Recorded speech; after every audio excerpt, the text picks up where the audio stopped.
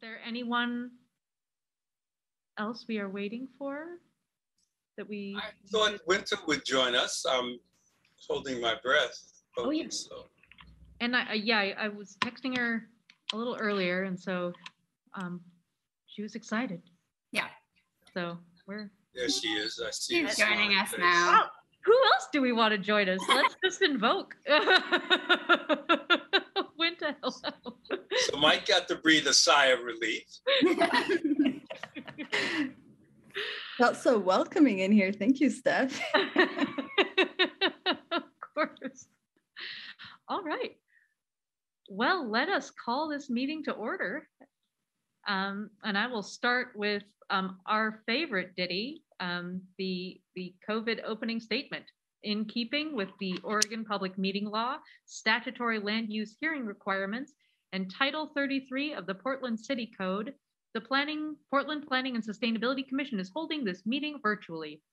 All members of the PSC are attending remotely, and the city has made several avenues available for the public to watch the broadcast of this meeting.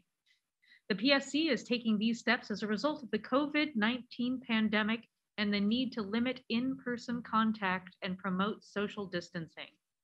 The pandemic is an emergency that threatens the public health, safety, and welfare, which requires us to meet remotely by electronic communications. Thank you all for your patience, humor, flexibility, and understanding as we manage through this difficult situation to do the city's business. And with that, I'd love to turn to items of interest from commissioners.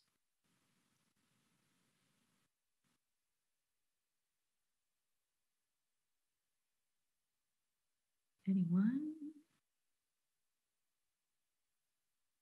Well, I'll share one. Jeff is joining us in a little bit, but he is our liaison to the DRAC, which recently had a briefing on the streetcar project, which we received a briefing on, I believe, if memory serves, early 2020, and was suggesting that that the project is moving apace, and that it might be a good question to consider when and how the PSC re-engages on that project.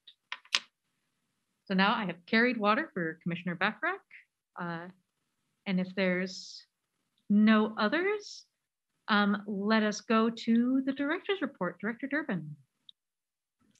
Thank you very much. Good evening, everyone. It's great to see you this evening. A couple of updates.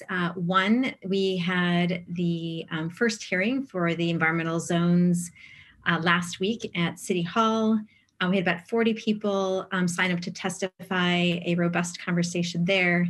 The team is working with city council members on amendments. Our plan is to bring any amendments and publish them in early April, and then we are scheduled to have another hearing on those amendments mid-April, April 14th. So just to keep you all apprised of that.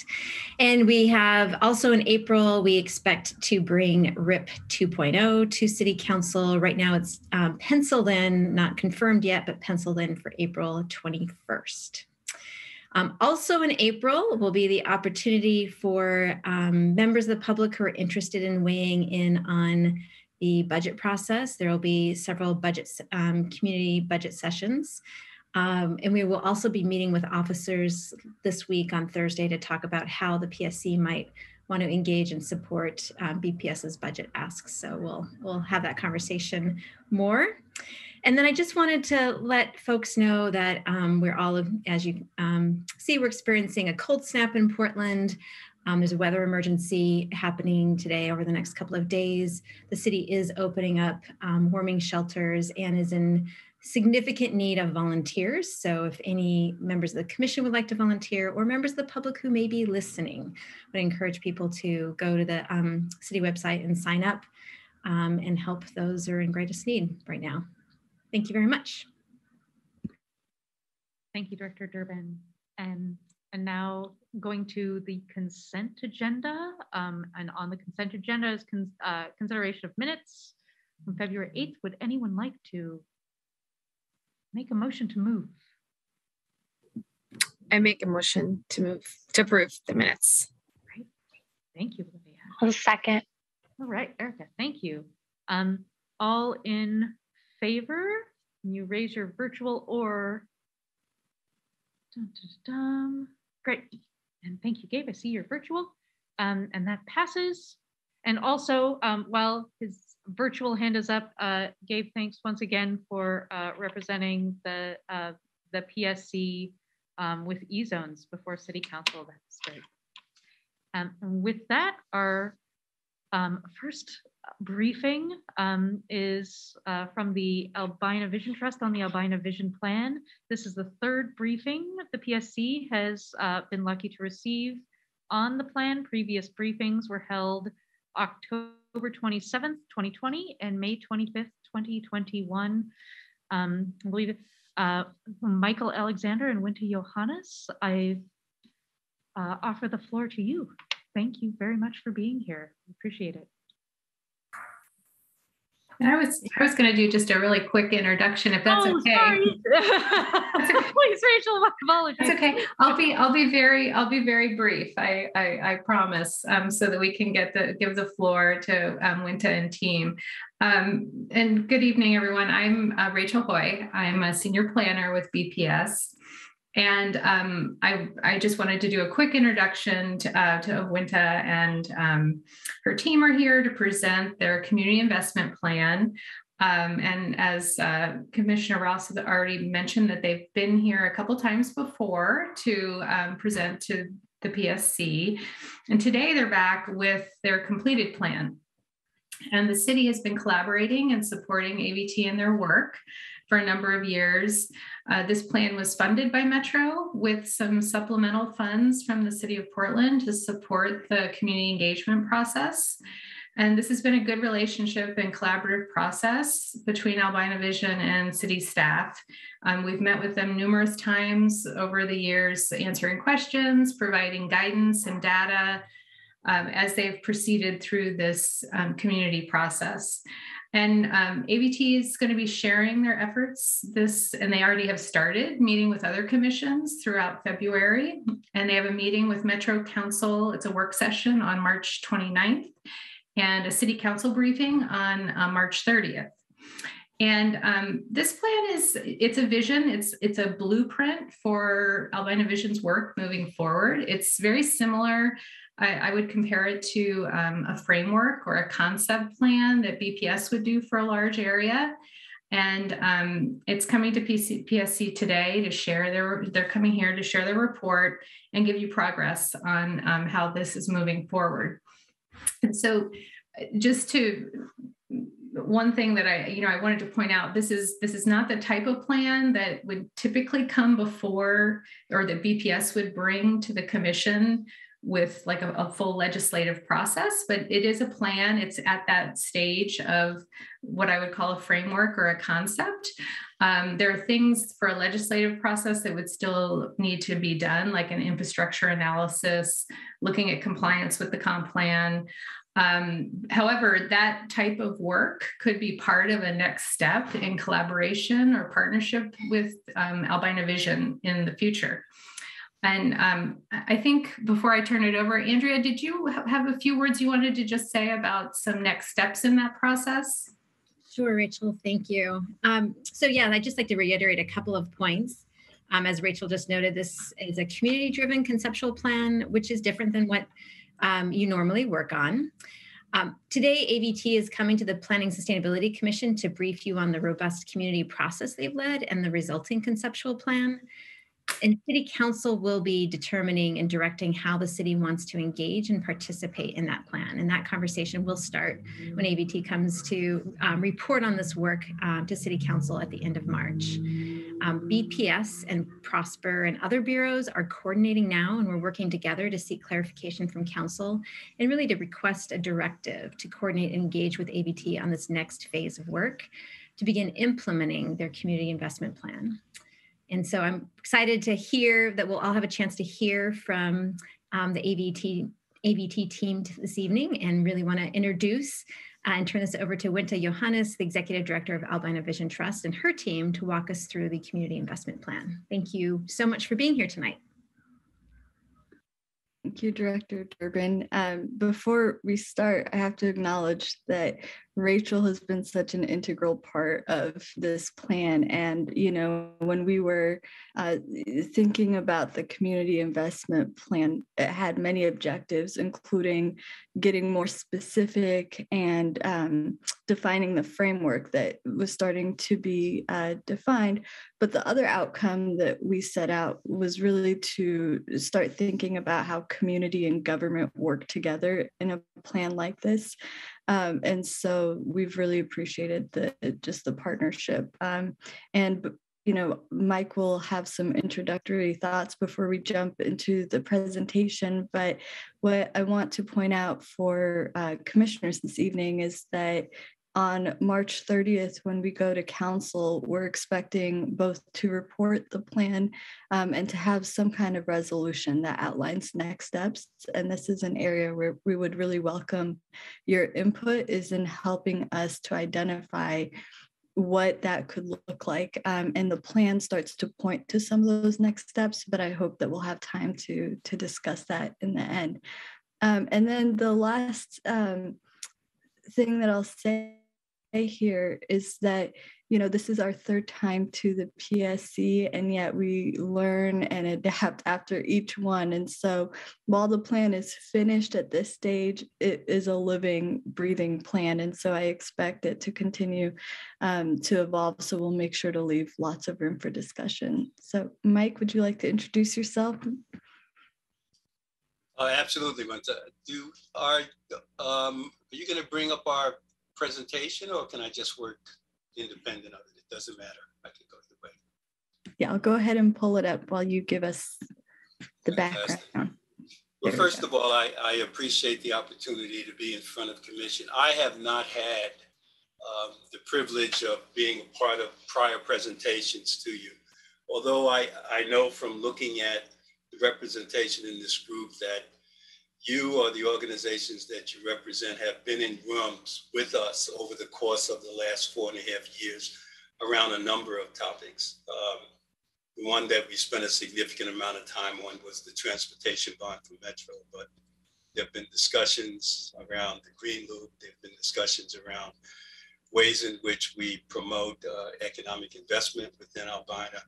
And I enjoy the fact that I'm in a room with people who show up in other rooms that have to do with the work that we're involved in. So I appreciate the opportunity to be in front of you this evening and to just offer some opening comments. As both Rachel and Andrea mentioned, this is not the standard approach to the type of community development initiatives that typically present themselves in the city. We're talking about work, envisioning, and reimagining a community in which we want to have an impact over the course of decades. And in many ways, it's the intersection of our vision and the scope of your charge that brings us to a discussion like tonight. When you begin to look at your stewardship of the comprehensive plan, or looking at issues like climate action or zoning, those are long runway issues. And as we begin to think about how we want to reimagine the reemergence of Albina, it has to lend itself to visioning that takes us beyond the normal scope and timelines for many of the projects that we address as a city. In looking at the description for the commission, you're charged with creating a better Portland of tomorrow. And we are looking to do the same thing. But a part of that, and I'm going to ask Winta to just advance to the next slide, is to look at that from the perspective of understanding how history, old history, creates a pathway for the creation of new history. This is the engineering. We just jumped off, but why don't we go two forward? Well, that slide that you looked at was the group that we've brought together, both in terms of our board and consultants, to help us to identify the pathway for what this community-driven process should look like. Our initial work began in 2015, and it was really allowing ourselves to think about what we and community and city and stakeholder groups would like to see as the envisioning of the reemergence of this community. What should it look like? How can it embrace the ability to reestablish the transfer of wealth from a community that had been intentionally disrupted over the course of a 50-year period? What should the 50 years looking forward look like, in addition to the sobering reality of what the previous 50 years looked like? And so our history was to really think about how history can inform progress and planning. It's not that we're looking to revise history, and it's not that we're looking to replicate it, but we are looking to have it guide us, from the perspective of how community can come together in a way that has them looking at a pathway forward, how we can begin to think about how acknowledgement of the path, healing, and joy play into the work that we do. And how do we harvest the inputs from those of us for whom this is history and others of us for whom this is memory, in terms of what this community had looked like and what it has the opportunity to re-envision itself to be. We had some beginning ideas, and I love using the expression that we weren't constrained by reality. Because if we're looking to do what is easy and what is quick and what I would characterize as low-hanging fruit, that is a very different visioning than allow ourselves to step back and to think about the world of the remarkable. And that is what we have really focused on doing. With inputs from many of the partners who were early in this work to sort of give us a conceptual framework to ask the right questions, and then to bring together a group of consultants, both local and national folks, who can help us to begin to think about what this space and place can look like in a way that is reflective of the progressive beliefs that this city aspires to, but in many instances a challenge to actually create.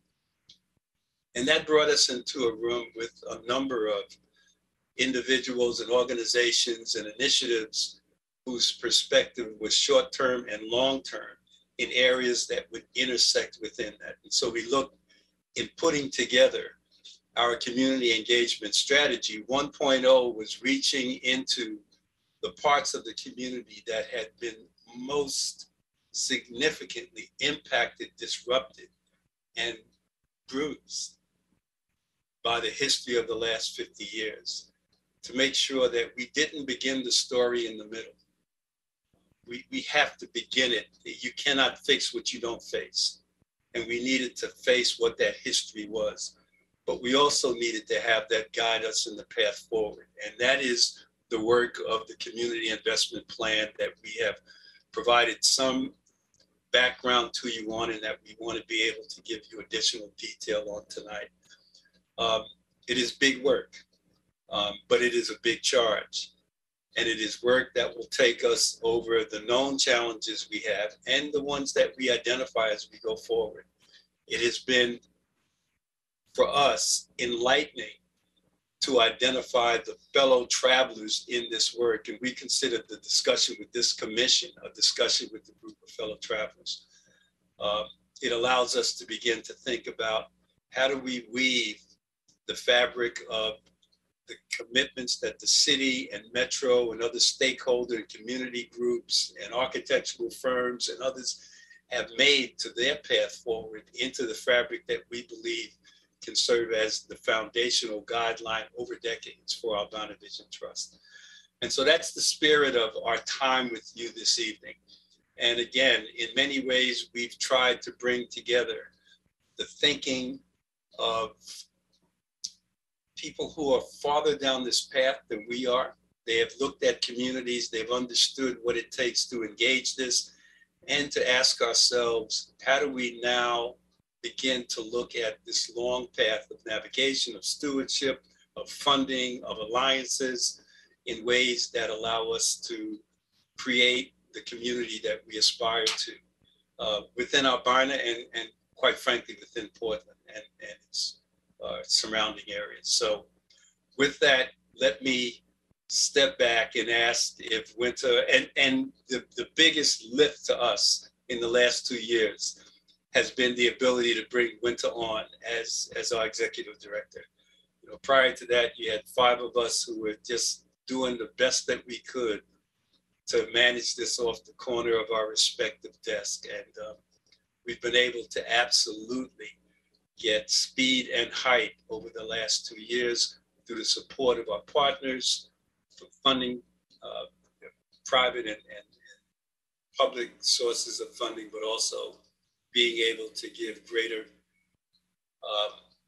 density to our strategy and to our efforts. So I'm delighted to be here this evening representing the board and would welcome having Winter take over the mic.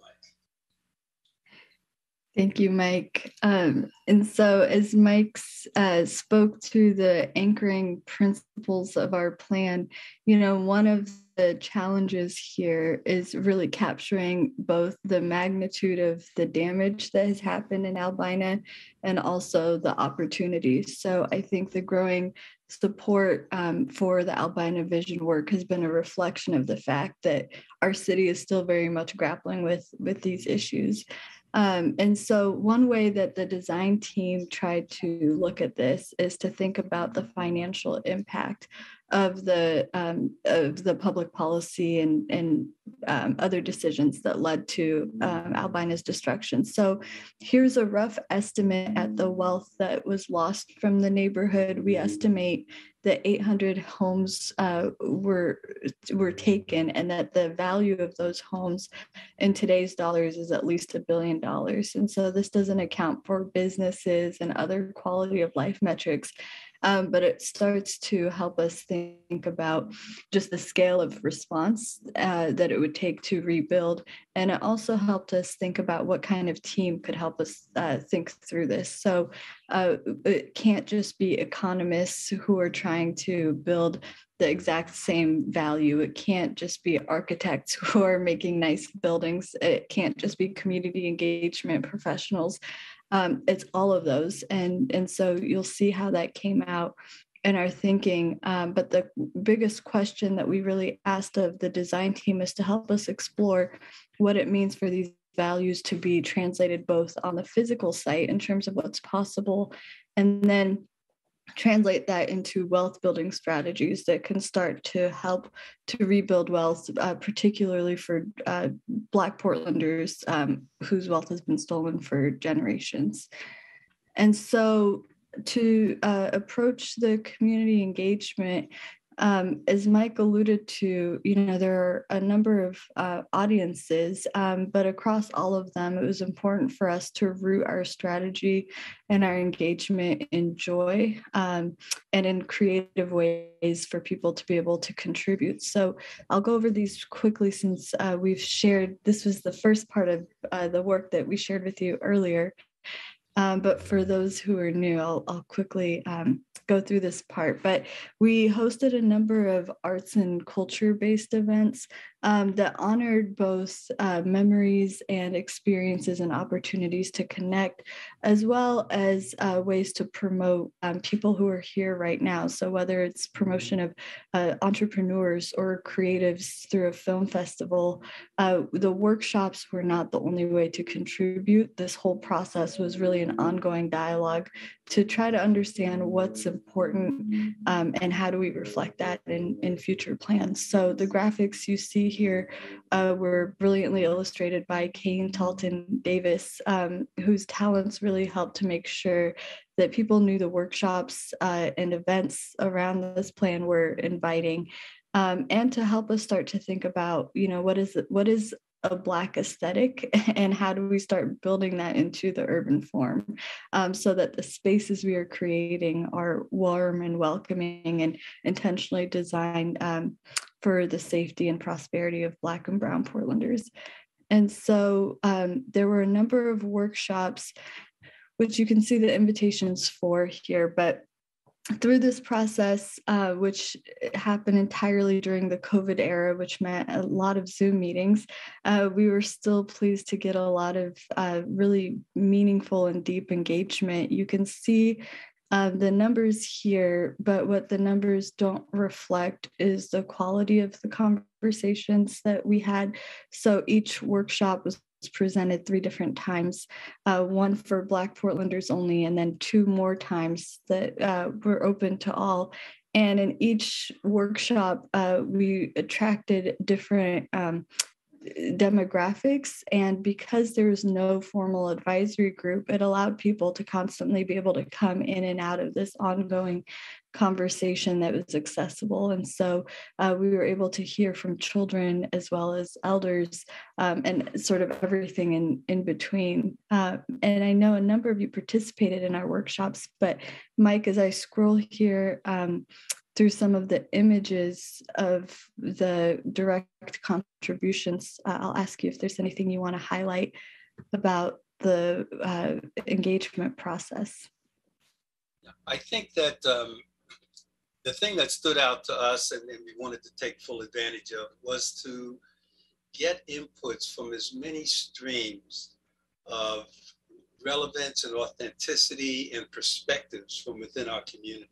This is not an advisory board. There's, other than Kay, and there's no one on this board, who has sort of been a part of our work. We had to explain what we did. We had to make sure that it had authenticity and relevance to the perspective as they brought. And we wanted to make sure that they felt comfortable and credible in extending this role into their networks and their spheres of influence. This is a very diverse group of individuals, generationally, aesthetically, professionally, from across our city. And I think it helped us each time we had to engage them in sort of serving as our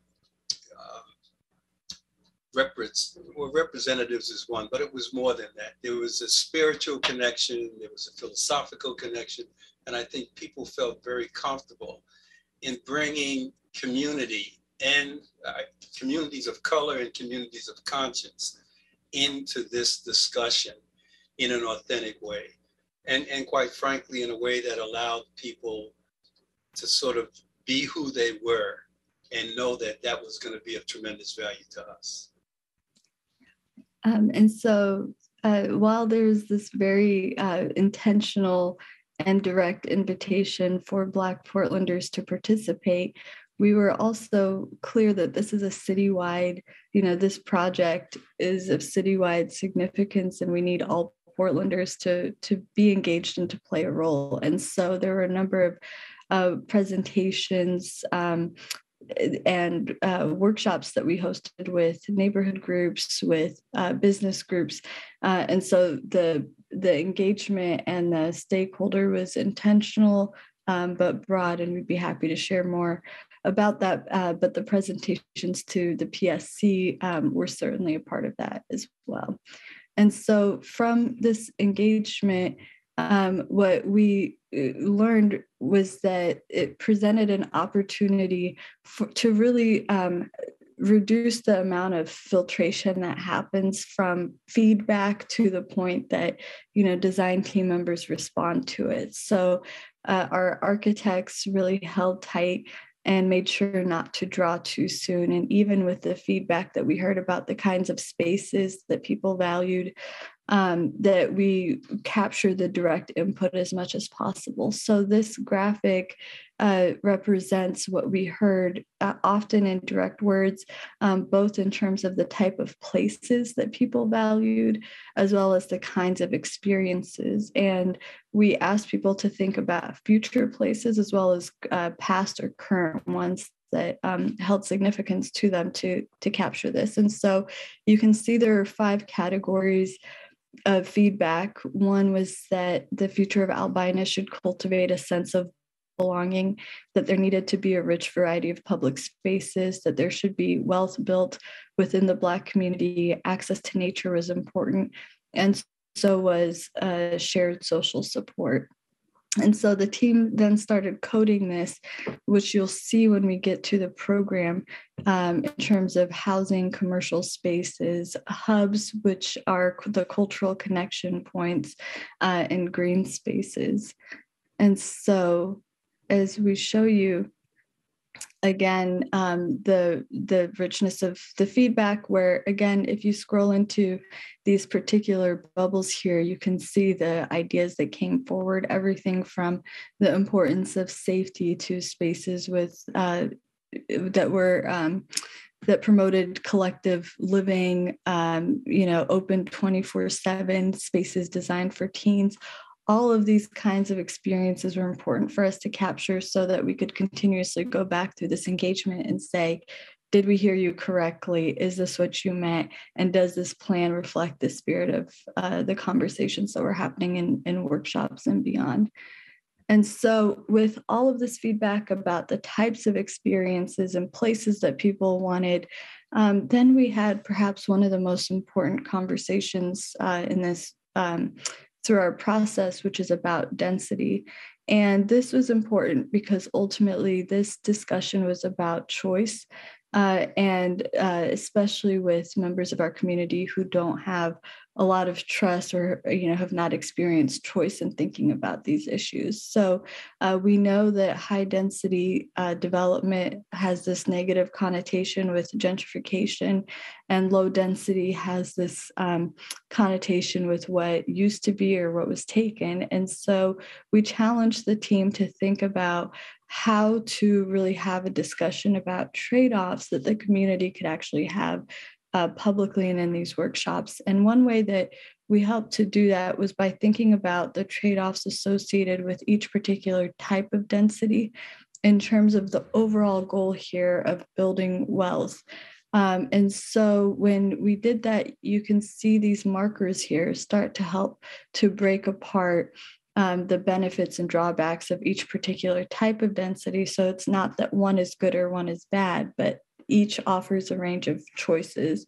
And so with low density, for example, the drawback is that fewer people can actually benefit from living in that neighborhood.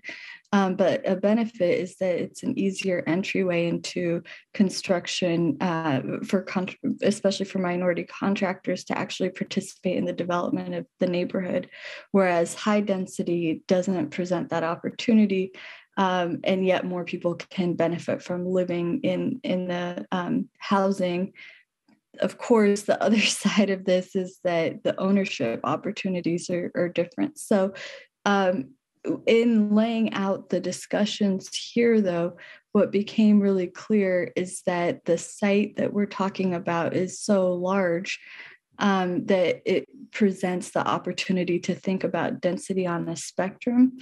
And when we put it to the physical site, the site itself lends itself to different character zones, we started to call them, where, we might strategically choose lower or higher density depending on the goals of the program and also the wealth building strategy. So what we got from here is that, for example, on the southern end, where we're closer to the arenas, this may be appropriate for higher density,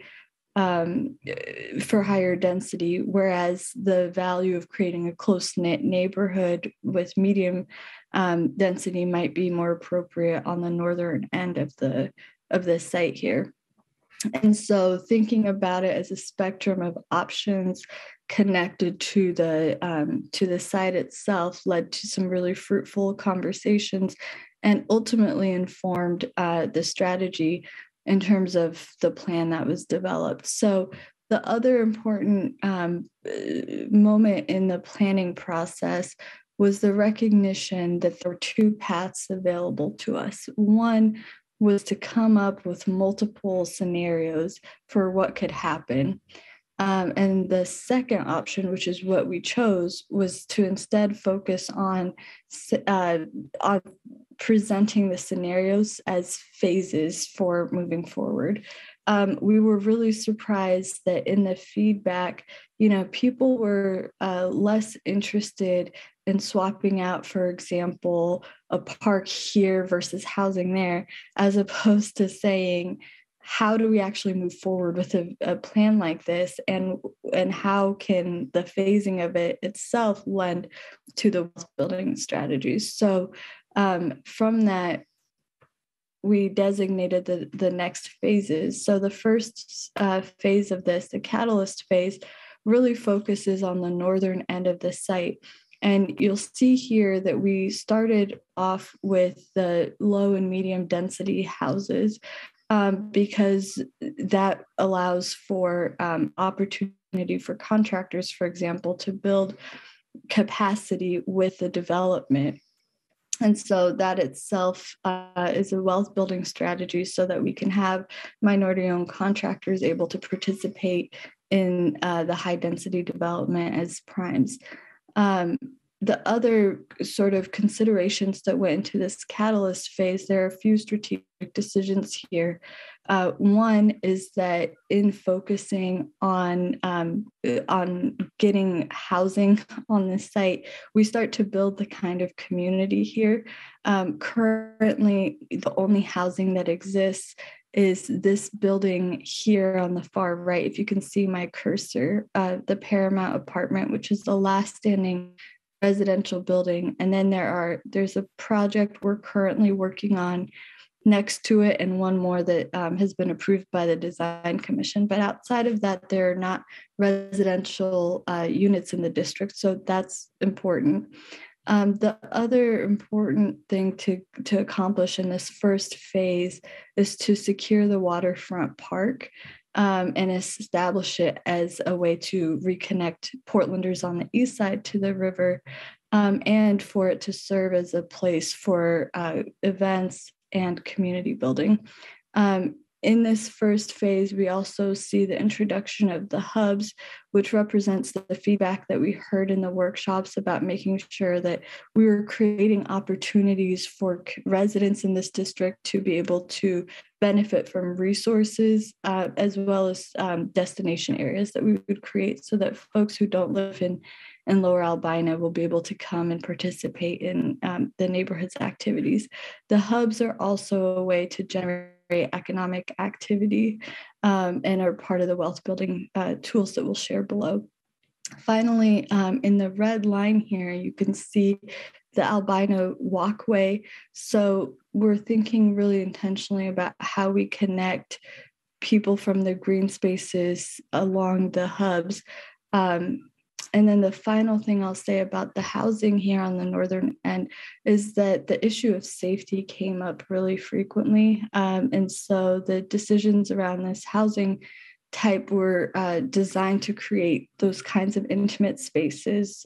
We heard that people want the kind of neighborhood where everyone can keep eyes on the kids, where there's limited access points from cars. And so this campus style housing plan is a direct response to that.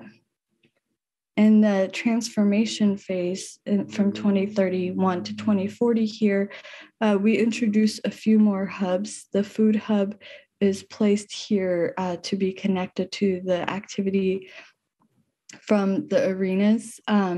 We emphasize Broadway, bringing life back to Broadway and reestablishing it as a strong commercial corridor.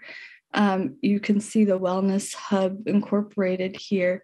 And then on the top of the site here in the dashed lines, we assume that the highway covers will be built by then that reconnect Lower Albina back to Northeast Portland and restore the street grid here. You'll notice that we did not place anything on those highway covers because there are separate and parallel processes, but we want to acknowledge the importance of those covers for the neighborhood itself. And so in the full vision image here, the southern end of the district is built out here.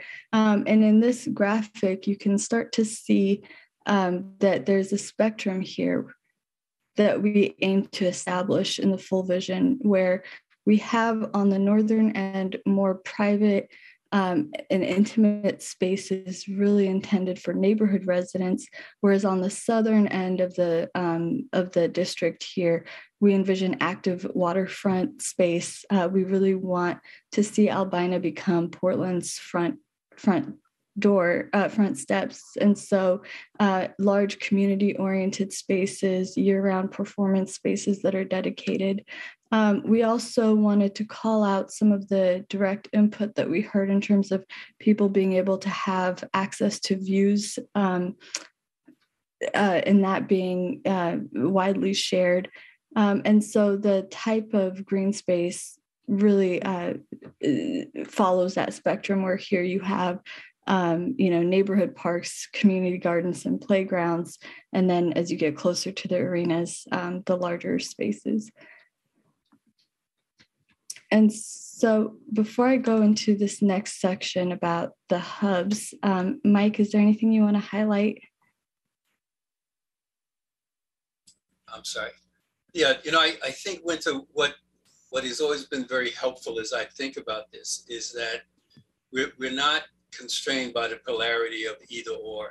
As you mentioned early on, it's sequencing, it's looking at who can be brought into this at the time that makes the most sense. And quite frankly, we know that we will either witness or influence what the development of this area looks like. And we need a long enough conceptual and theoretical framework to be able to bring the right stakeholders, the right investors, the right developers in at the right time, and to have them have a sense of confidence that they will be anchored in a space, in a place that is organic and that will continue to evolve and develop. And so I think that's been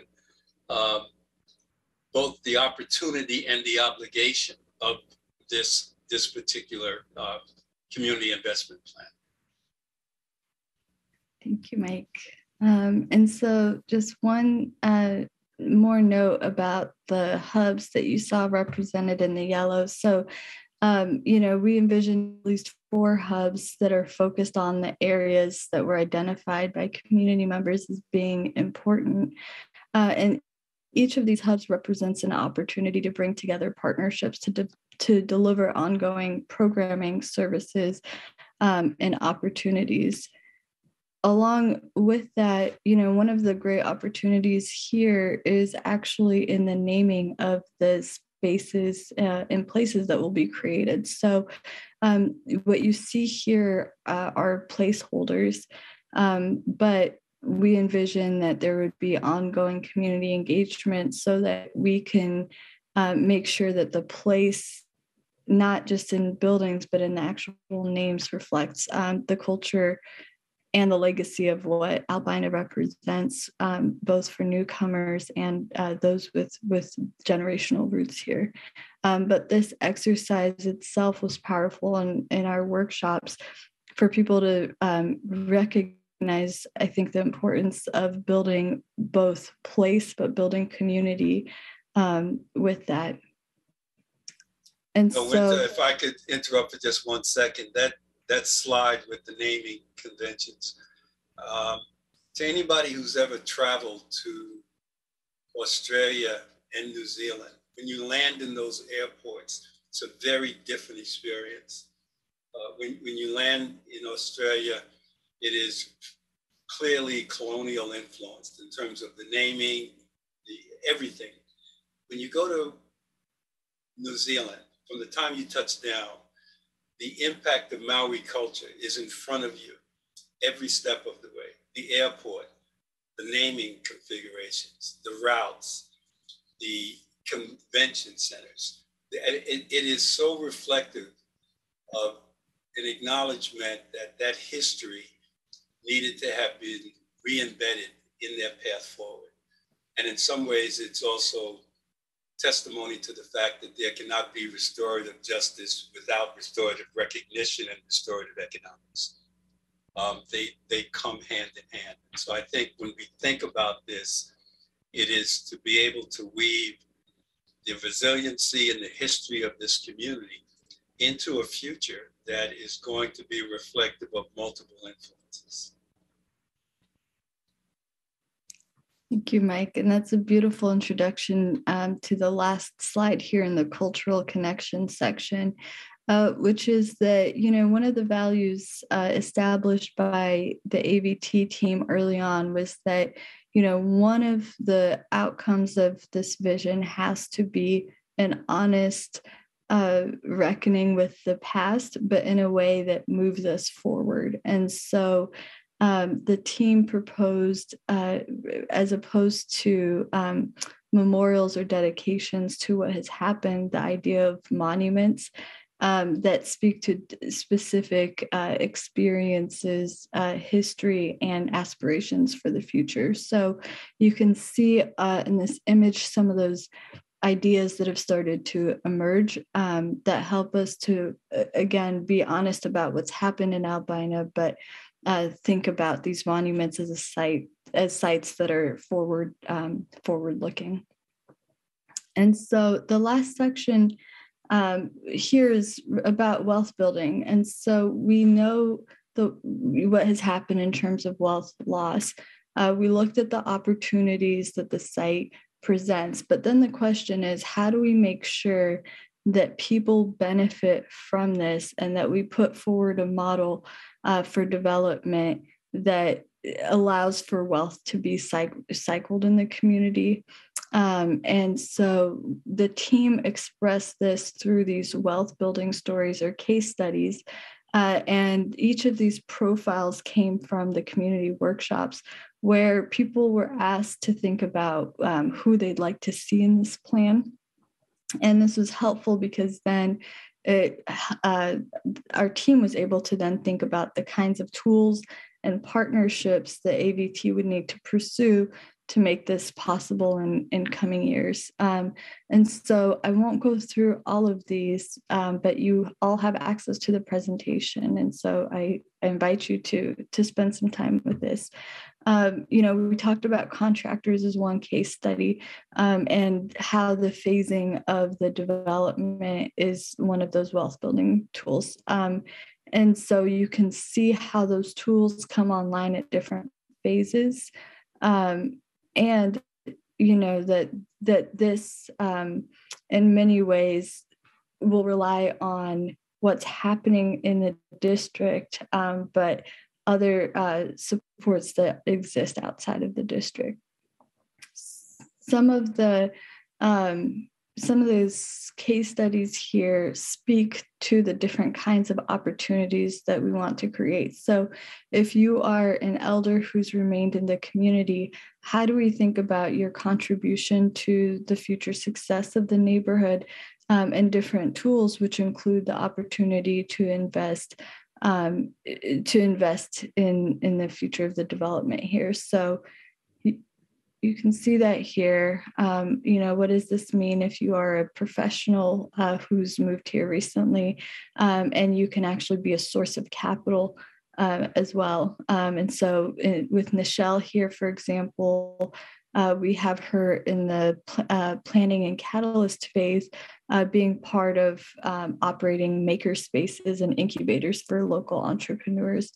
And so I will just move here through these quickly. I think it's important to highlight the churners, which speaks to, again, Mike's point that the plan is not about either or, but making sure that we have a full spectrum of tools. What does a plan like this mean if you have been displaced to East County and have no interest in actually living in this district? Then what kinds of tools might we have? So for the churners, you can see here that we envision different ownership interests that they may have.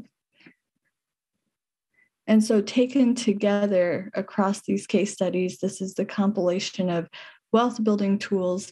And really the charge here for the team was to think beyond home ownership, and to think about how we intentionally weave together home ownership with employment, community resources, entrepreneurship, and establishing ownership interests that everyday people can participate in, and thinking about it across the phases for this plan. So to make this possible, that, our team will need to continue to do more work on governance, really to figure out what the model is that allows us to capture wealth from development and reinvest it back into the continued development of the district.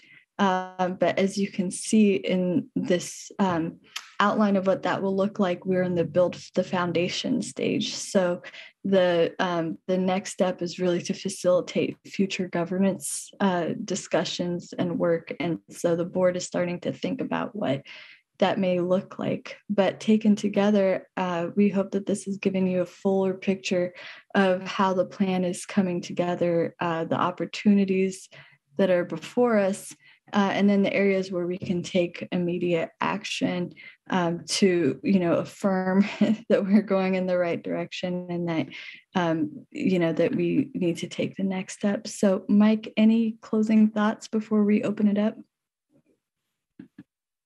The closing thoughts is that this is big work, and it will take many hands to sort of put in it. But, I do a couple of things when I think about this work. One is to imagine what it must have felt like 50 years ago as we began to see the disintegration and disinvestment within this community, and how that was clearly not an intended outcome, but a lived reality that we are facing now. We have the opportunity now to cast that net forward over the next 50 years. And, I use the expression that we're being given the opportunity to plant trees whose shade we will never see. But they will be a part of, hopefully, the lived reality of this community going forward, because we had the commitment, the vision, and the audacity to think about what could happen if we did not constrain ourselves to the reality of today. And we have that opportunity. We also appreciate the fact that we have the chance to speak to groups like this commission, who are also looking at big work, but they're looking at work that will take place over multiple years, and in some cases over decades, so that the intersectionality of that is not lost on us. So your thoughts, the filters, the guidance, the insights that you can bring can only support, I think, the richness of the indigenous wisdom that we've been able to gather through this community investment process. And we look forward to continuing to navigate down this path with fellow stakeholders.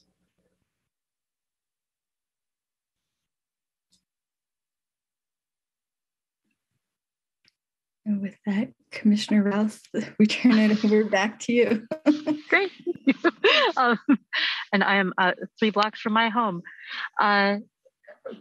I'd love any commissioners' thoughts, questions. Oriana, Jonelle, and Eli have their hands up. Great, thank you.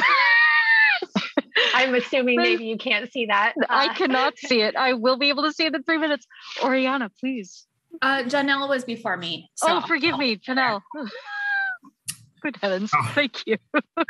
Thank you. Well, first of all, Mike and Winta, thank you for that terrific presentation. It's inspiring what AVT has been up to, both in terms of community engagement, as well as what I think is a very compelling, not just a theoretical framework, but a framework by which hopefully we can secure the needed investments to realize. And so I just want to thank you all for your leadership and reconstructing or deconstructing sort of a dichotomy that has caused so much harm and pain for so many African Americans. It's nice to have something positive to look forward to. So just want to thank you all for your leadership and your engagement.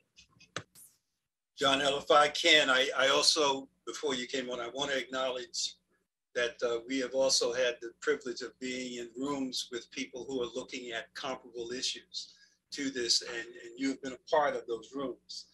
And so bringing that perspective into this space, I think, can only be additive with that of your colleagues. So thank you very much for those comments.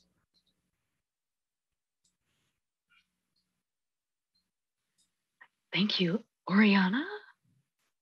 I want to echo that gratitude for just the truly big and thoughtful, but also very intimate vision that is being put forward, and the incredible leadership that it takes to be able to think in that kind of both expansive and intimate level. One thing that really stood out to me was the really incredible graphics. I can't remember the name of the artist who designed them, but talking about kind of cultivating that Black aesthetic. And in the work that we do on this body, I'm thinking especially back to our design overlay process. One of the issues that came up was the idea of culturally specific design, and design that made people feel welcome was, I think, the phrase that you used. So how would you ask us to take some of the lessons that have been drawn from this process and this work, either from a process perspective or a design perspective or a planning perspective? How would you like to see us learn from this project as a body, and in particular as a mostly white body, to help engage and make sure that we are cultivating spaces and planning and processes that help people to feel welcome in this work? That's such a good question. And I have to say the artist's name again. It's Kane Telton Davis, who's also done an incredible mural in the new Portland building. And so, I think that the reason that the graphic language that she put forward really spoke to people we interacted with is that it both touched on something familiar, but also something new, that this is about the possibility and the creation of what doesn't exist yet. But that came from the constant conversations that we were having. So, Commissioner Bell, I appreciate your comments, and I hope you can see in this plan some of your own contributions, even if, indirectly. And this is true for so many in our community. So I guess the feedback that I have about how to integrate what we've learned from this lesson is that there have to be processes that are open enough to allow for continued dialogue and continued engagement outside of any rigid sort of meeting structure or advisory body or whatever the structure we set is. And then as a body, I think we really try to expand our thinking about what was technical. So many times we think about community engagement and the graphics associated as the fluff, whereas the real work is happening somewhere else with the architect team or with the economists or so on. And what we said in this plan is that the community engagement is the technical work. It's the balancing of, aspirations, dreams, pain, all of these things in a way that keeps us moving forward. And when you recognize the community engagement is technical, you invest in it differently. And then it actually changes the work in real time constantly. So our economists were constantly challenged by our engagement folks and so on within the team in a really constructive way. So I hope that helps. But maybe my real answer is that we're also still experimenting and figuring it out too.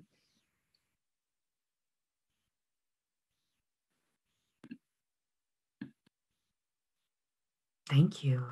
Eli. Yeah, thank you. Thanks for the awesome presentation. I'm gonna I'll especially appreciate the naming of things. I think early naming is a great idea for the plan. And I'm going to make my ignorance on display here though, because I don't quite understand how far north does, when you share that rendering of like the different stages of development, is the northernmost extent of that Hancock Street or further north than that? Can you answer that? And I've got to find me a follow-up. How far north does the vision go? So really basic. Yeah, it goes past past the Portland Public School site building. So I'll pull up a map while you ask your next question. Okay, sure. Well, because I think it's never been done before and brilliant, to set up zoning for the intensity of development based on the phasing desired to build wealth intentionally. But that's definitely not the way this site was zoned in the past, right? So there's a mix of IG1, EXD, and CX in this area. And so I'm partly asking this as a question of how much of what you propose is aligned with those zonings and how much things have to change. And we know that later on in this meeting, we're going to talk about the economic opportunities analysis, which has a lot about IG zones. So if there's something we should have in the back of our minds as we look at industrial zoning, because some of this area might need to be freed up from industrial zoning, then that'd be great to share. Yeah, it's a great question. And we have a zoning map. So as part of the analysis, the team provided a parcel by parcel breakdown, as well as, taking the entire district and putting the current zoning on top of it to help us start to identify where those areas of focus are. I know that the BPS team is starting to do the same as well. So Rachel, I don't know if there's more you want to say on that. Yeah, we are starting to take a look at, and took a close look at the zoning analysis chapter that was done. I think Commissioner's feedback, there's actually, so there's EX and there's some open space zoning, CX. The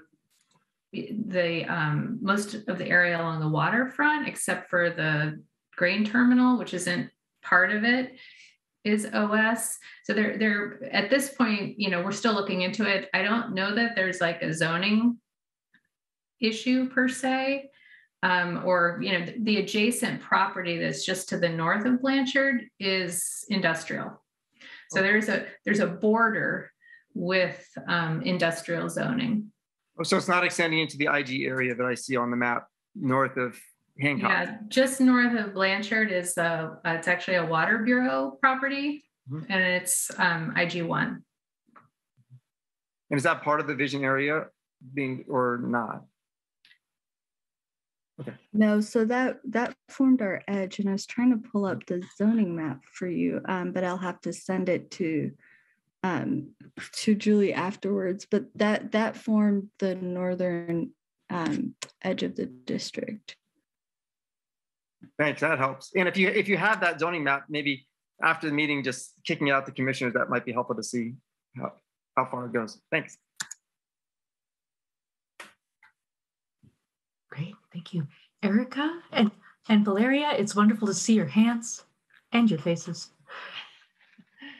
I'm really grateful for the opportunity to hear about this project, and the presentation was amazing. The graphics, I was very just blown away by them, and the level of imagination and optimism, balanced with the sober reality of the site's history, really impressed me. And I guess I'm wondering, I know this wasn't the focus of your presentation today, but what your most imaginative or optimistic vision of the regulatory mechanisms or the policy mechanisms might look like that could support some of this. And I know that you had a few things on one of the last slides before you closed that maybe started to address some of that, but if you'd care to elaborate on that, or just to talk about some of the ideas that have been floating around that can help to realize this. Yeah, I'll start here and invite Mike to add anything I may miss. But, the most imaginative part of this for me is that the vision exists and that it continues to build momentum. This is a site where the relationship with public sector partners in particular is complicated because of what's happened. And so, we're not ready to dive into the specific regulatory framework that we'll need, but what we need at this stage is an acknowledgement that it's a partnership where the power balance is different than what it typically is. And that one of the outcomes of this partnership is actually building trust for not, one organization or one group, but community-wide, that this is an endeavor in building civic trust. And so that's the overarching question for us. I think over the last few years, the Albina Vision team and supporters have been able to assert sort of a moral claim to the district that has helped to guide decisions. And now this next phase is thinking about what are the regulatory tools to support that. And that, includes power sharing in different ways. And so is there philosophical agreement that that's the path forward? I think that's the question, more so than any particular kind of decision. And then maybe the last thing I'll add, 94 acres is huge, and this is a widely, complicated site. And so, it will take a wide range of approaches, which is why we've really focused on building the foundation as the immediate next step. There's no sort of regulatory framework that we can copy and paste from anywhere else in the country, and so we looked at precedents for nearly a year. And what we'll have to do is, fit something together that is specifically, designed for this neighborhood, this city, the state. So what that will look like, we'll have to figure out together. Thank you. I think Winter is spot on. As a social scientist, I tend to think about this. I mean, the analogy that I would draw, and it's a bad one, and I apologize ahead of time. But, I think about the Vatican as a very small and defined place. But there are a set of commitments that anyone who occupies business, commerce, civic within that space has got to be conformed to. And so as we look at things like opportunity zone investment or codes of zoning or development, there has to be a North Star that people are willing to sort of focus on and then do what they do, and hopefully do it well and do it to the advantage of the broader community. But there are constraints that say there's an alignment in terms of mission here, or there's not an alignment in terms of mission here. And I think we will draw from those folks for whom no explanation will be needed, and we will not draw from those folks for whom none will suffice in terms of why we're doing what we're doing.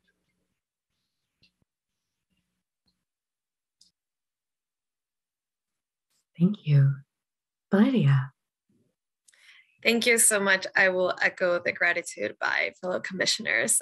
Your presentation today, just astounding. And in my own, in that vein of imagination, just the ability to have this be a model for what could happen in other parts of the country is really, really exciting. So thanks for leading and being at the forefront of that. I had a question related to, you mentioned in the document that you provided, the executive summary, there's a close-knit neighborhood that would be a car-free zone. How big is that within, the 94-acre site? And also on that note, what was some of the thoughts from the community around just transportation and connectivity, and based on some of the models of density, one can't help but to think about parking, not to limit the imagination, but just wondering, what did the community have to say around that? Thank you. That's a great question, and there's a lot of discussion about transportation from lots of angles. So I'll start, with the close-knit community, that northern part of the district. Much of that is currently the Portland Public Schools headquarters site, which takes up 10.5 acres. So if you can imagine about 10 city blocks And so because we've identified that as the catalyst phase, this next part for us after the community investment plan is the next planning effort focused on that edge. So we have the numbers here about the amount of housing that we envision there and the first hub that would be there, but there's more work to do. I think that the discussions about connectivity, though, were interesting because, our planning process was happening alongside the I-5 project. So in our workshops, were also discussions about how transportation projects have not served this community in the same way, that this neighborhood was seen as one to go through as opposed to where do we make the intentional connection. So let me pull up the transportation map here, but the specific decisions that were made included the neighborhood walkway to connect the hubs so that residents could easily access the anchoring parts of the neighborhood. The circulation decisions were important because it identified Broadway as where commercial activity would happen. But on that northern end, the safety was not just from cars in terms of pedestrian, of auto traffic, but there's this sense that cars also are related to surveillance or otherwise intrusions into neighborhoods. So we try to think about how to make that a quieter part that really encouraged pedestrian and active transportation as a form of community building itself. And then we also talked a lot about how the green loop intersects with the site. So how do we think about that, again, not sort of cutting through the neighborhood portion, but being a well-integrated part of the district that's welcoming, Portlanders into the district, as well as creating connection points between the residential and commercial uses. So I'm sorry I've closed this presentation. I was intending to share it, but I will try to point that out. And it's in the it's in the documents. Forgive me for my screen share issue here. Did that answer your question? Okay. Winter, if I could offer just an addendum to that as well, because you're as always, the breadth and depth of your response was just great.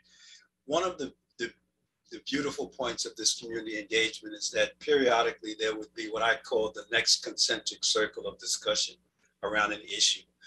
And when we look at the issue of the housing and density, it also introduced for some people the thinking that, maybe we can purpose some of this housing to be workforce housing. If we think about entrepreneurs who are in this space, if we think about the focus on a child-centered and an education-focused initiative, then can we introduce now the concept of maybe having the people who are going to be about that work be a part of these residents so that they're not getting into a car?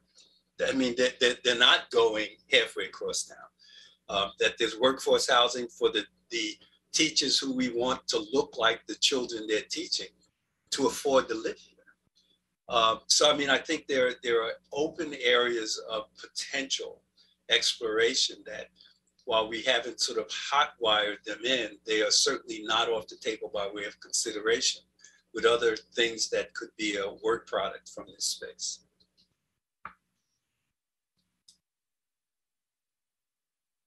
Thank you.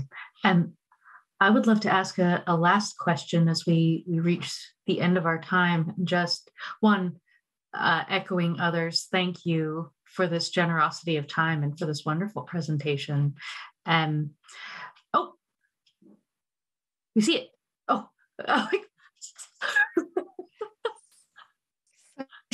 There's a lag. Well, there's the transportation map. I will share it after. I didn't mean to interrupt there. No, would you like to share it now? Well, I will be very brief. Jeez.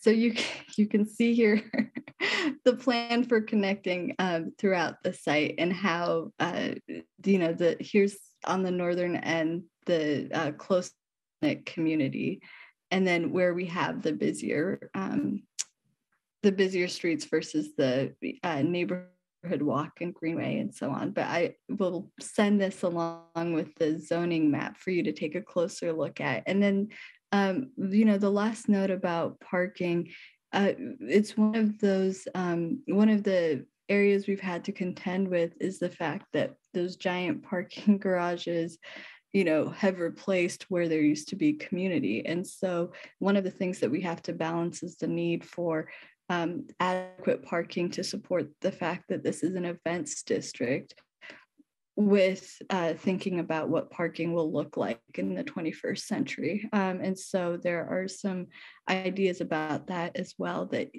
you'll be able to look at. So sorry about that intrusion, Steph. No, that was great. I mean, as a former executive director of Oregon Walks, I really appreciate walkability, and I am ready to go on the Gordley Carter Walk. You've invested, just in the last few minutes, you've invested now 3 briefings worth of time with us. And as I think we talked about at the very beginning, this is a different process than particularly city initiated or bureau initiated plans. Between how can we be involved going forward? How can we support your work going forward? Thank you for that. I'll give the specific answer, and I'm sure Mike will have more to add here. But specifically thinking about the next milestone in this work for us is the March 30th presentation to council. So, while we've had great partnerships both at the bureau and elected level, there has been no formal acknowledgement that Albina Vision work exists at all. And so we seek to change that on March 30th with the acceptance of the report and then the actions, that the city will commit to at that time through a resolution. So you're having, a letter of support from the PSC would be incredibly appreciated. And then as we shape, what that resolution will be, both with Bureau and elected staff, I'd be happy to share that, and any additional feedback or ideas you may have. Again, that established that we are taking the next steps of this partnership together would be helpful. As I mentioned, our next planning phase is focused on that northern end of the site and establishing that as a close-knit neighborhood.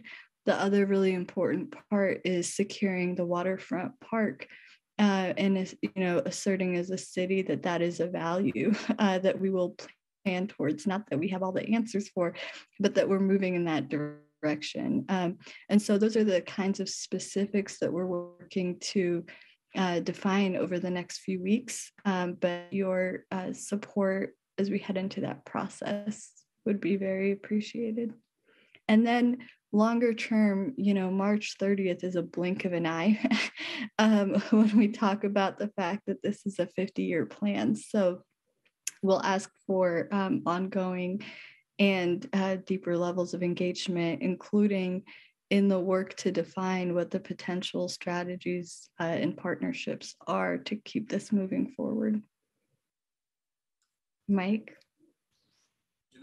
I fully support 100% of what you say. And I think the only other response I would offer is to also think about us as a partner as you begin to move your work forward. I mean, much of the opportunity that I've had to work with your organizations and several of you has been around issues of shared concern, whether it was transportation, whether it was our drawing on elements of the comprehensive plan. And if there are ways in which what you have seen and heard today give additional traction and height, velocity to your work, bring us into your space in the way that we have, quite frankly, invited you to join us in ours.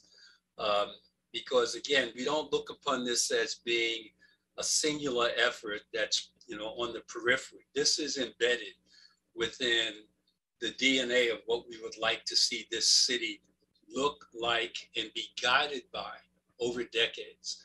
And if we can support that, then that will only work to the benefit of Albina Vision Trust and to the equitable distribution of quality of life enhancements across the city and the region. So please think of us as again, that fellow traveler when what we aspire to do coincides with the things that you're charged with stewarding.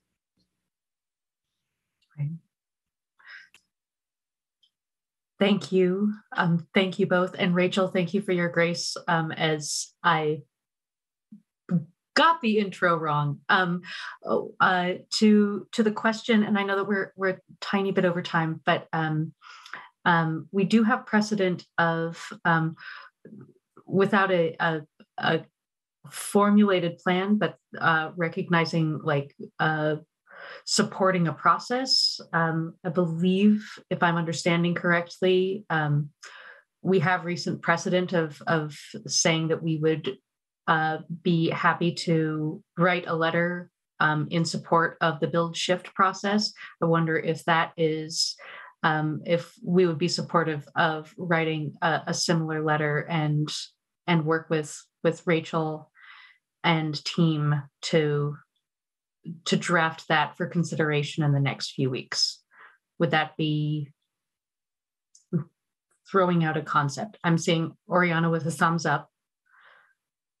Seeing thumbs up, thumbs up. Maybe we can just take a quick virtual or overarching. And I'd support that as well. This is John L. Okay, thank you, John L. Okay, then we will work on that. Thank you all very much. This was lovely, and we'll look forward to. I'll look forward to looking at those slides when they aren't on my phone, going from Portland State University to my house. And with that, we will turn to the economic opportunities analysis. And Tom Armstrong, please take it away. Thank you. Thank you all. All right, good evening. We are here tonight with the first of probably many briefings and discussions about the economic opportunities analysis, otherwise known as the EOA. And I'm here this evening with, oh, she disappeared, Rachel Hoy and Steve Kuntz, who are part of the EOA team here at BPS. And we will have, we have a presentation for you tonight that's really in three parts. First, a short introduction and context and framing for the EOA. And then Steve is going to go through some data charts, much of which was in the executive summary report that we sent out last week. And then I think at the end of Steve's presentation, we'll pause there for some questions, clarifying questions. And then after that piece, the final piece will be Rachel will get into sort of our community engagement process and what's going to unfold over the next 6 to 9 months here as the sort of the early public facing stage of the EOA. So I'm going to share my screen with our presentation and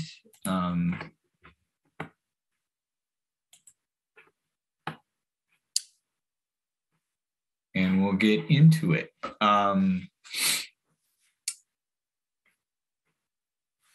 So as I said, you know, we want to give you some context about what is an EOA and what our goals are for the project. Steve's going to review some recent market trend data with you, and then we'll talk about the outreach process and sort of where we're starting from, the starting point for that outreach process with some conceptual scenarios and evaluation framework that will be the focus of our initial community discussions. As we go through this tonight, we'd like you to keep in mind some discussion questions that we can take up at the end. which are, do we have the right project goals for this update?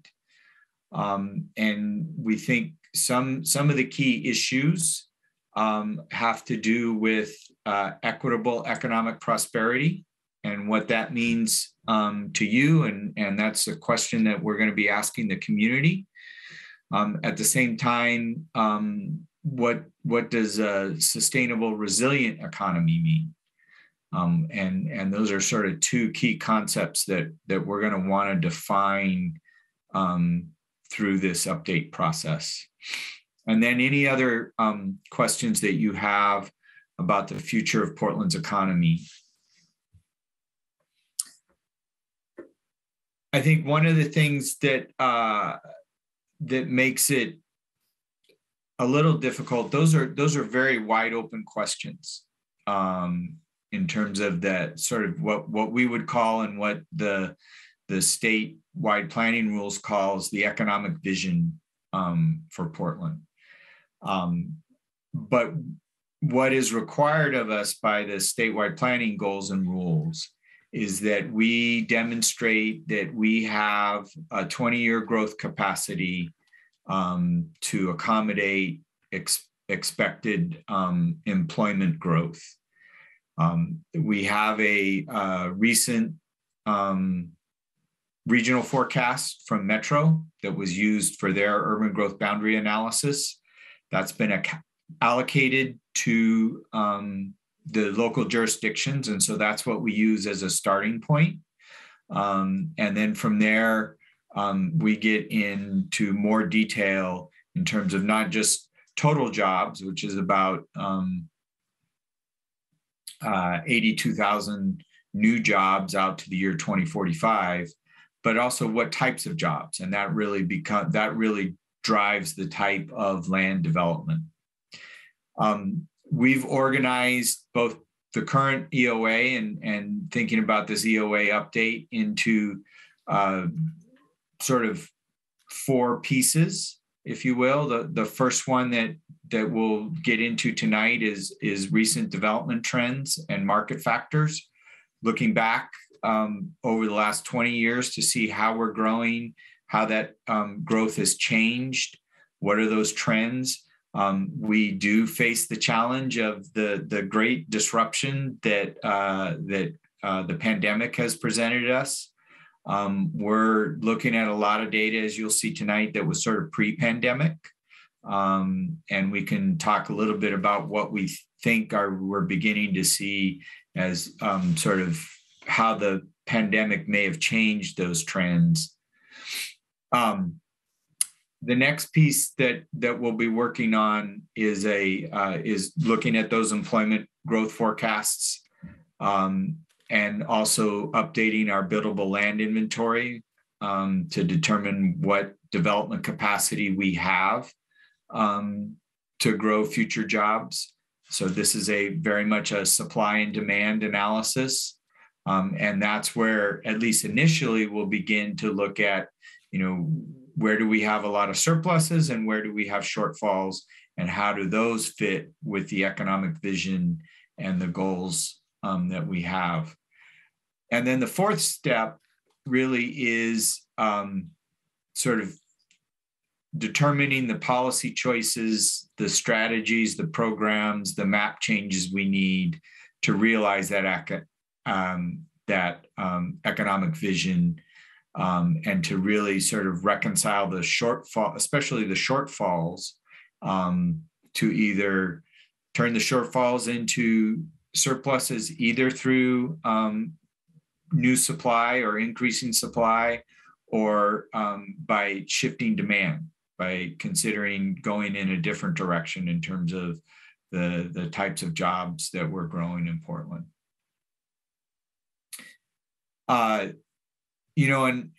In certain ways, this is a number crunching exercise. This is the summary table from the 2016 EOA that was done as part of the comprehensive plan update, the 2035 comprehensive plan update, where, as you see in these first 2 columns, we sort of broke down the demand in terms of added jobs by large sectors, central city office, industrial, neighborhood, commercial, retail services, campus institutions like hospitals and colleges.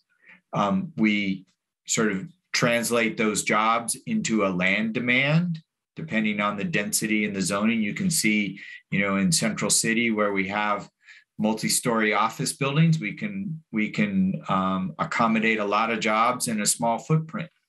Whereas in the industrial area, where we have really one-story buildings and lots of lay down area and outdoor storage and truck maneuvering area, the job density is really lower and almost 10 times lower.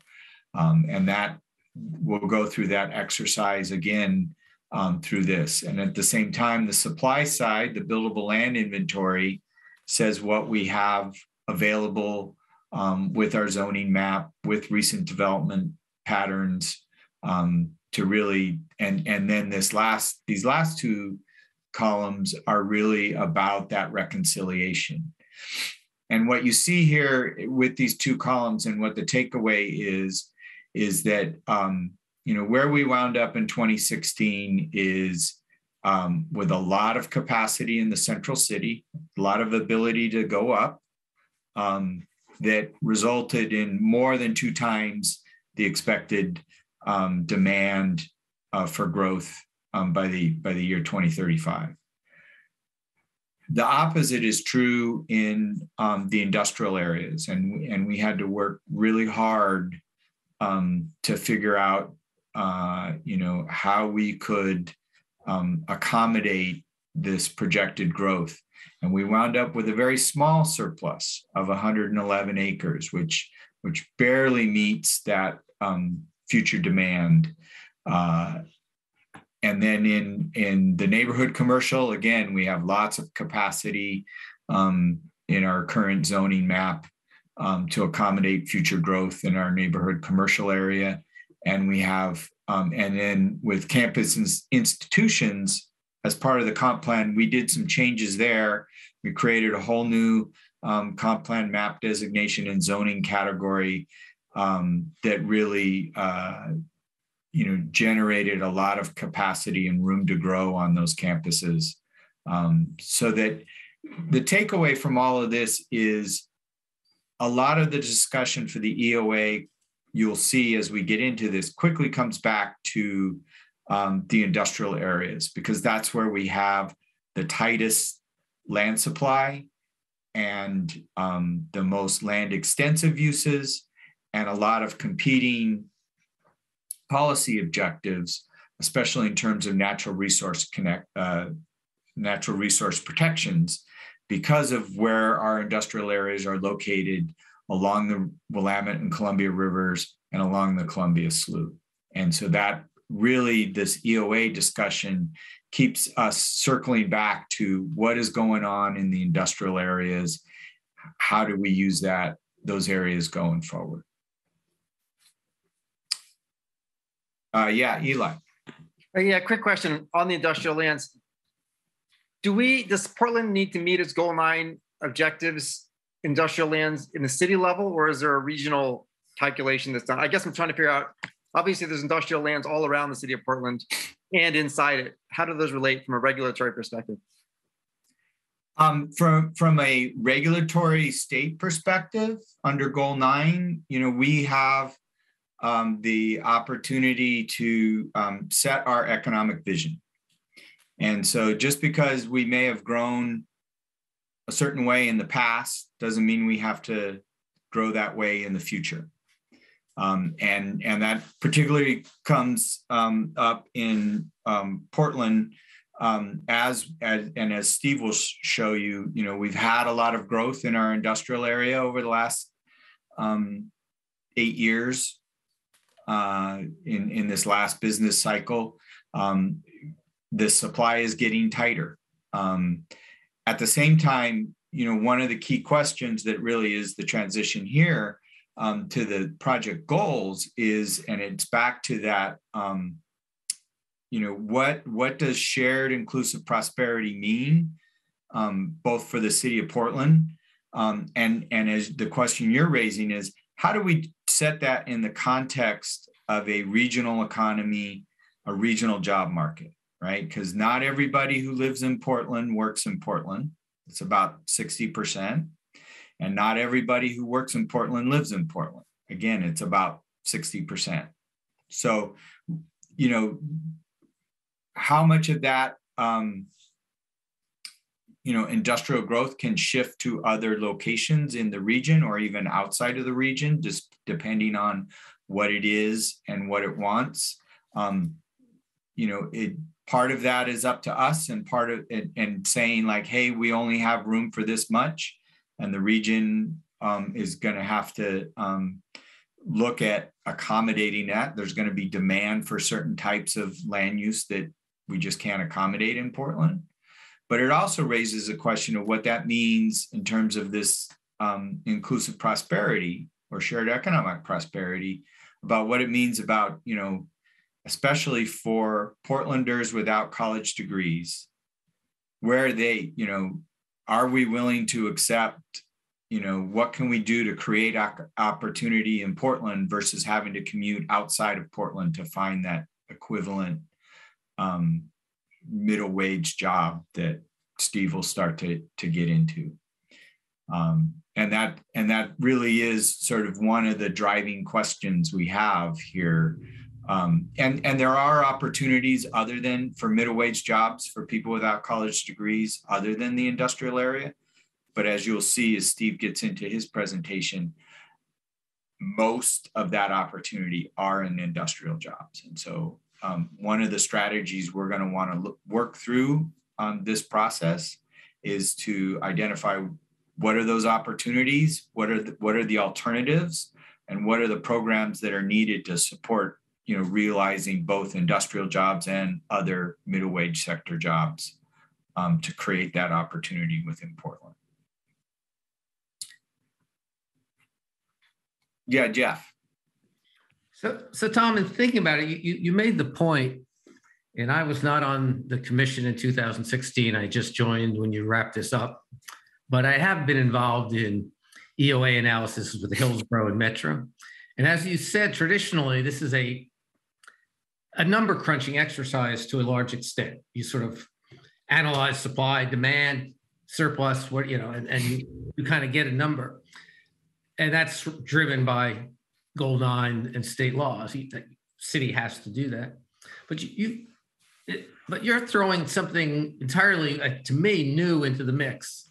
And I'm wondering if this was done last time or if this is new, where you're really bringing some broad policy considerations to bear. I mean, you're sort of saying the numbers only is a starting point. We could crunch the numbers, get to a conclusion that, we've got to come up with, 200 more industrial acres. But if I'm understanding what you're saying, but at that point, we're not just going to do necessarily, how do we come up with 200 more acres? We're going to say, do we want 200 acres? Why do we want them? So we're going to sort of imbue what used to be a number crunching exercise with far more sort of policy goals. Correct. Ideas. Is that sort of where this is heading? Correct. And I think that's for two reasons. One is, and we've had these discussions with DLCD that puts that emphasis on that first step, that economic vision, and looking at all of the policies, not just the Chapter 6 policies in the comp plan, and how do we balance those policies and those objectives across sort of all the chapters of the comp plan and not just Chapter 6. The second is, recognizing that, essentially Portland is a landlocked city, and Goal 9 has this inherent assumption that basically applies to cities even outside the metro region or the rest of the state, which always assumes that you have a relief valve by expanding the UGB to accommodate that future growth. And we just don't have that option available to us. And so that's either back to Eli's point, which is sort of shift some of that demand elsewhere in the region, or, and unfortunately, we haven't seen a lot of cases of industrial development going up There's only so much intensification that we can sort of squeeze out of our existing industrial land base. And so I think it is more, you are correct. In 2016, as part of the last comp plan update, we sort of just ran the numbers out and tried to figure out how to meet that number. And this time around, we are doing a broader policy, as Steve will refer to, this multi-objective policy process that's part of that consideration in terms of the type of jobs that we're looking to accommodate over the next 25 years or so. And one quick question: Metro DLCD, are they supportive? Do they see a legal path to do that? Are they nervous, or how would you characterize your discussions with the regulators? I would characterize it as DLCD was supportive and said, yes, you can go ahead and do that. Again, pointing to the economic vision part of the Goal 9 rules. I would say Metro is agnostic.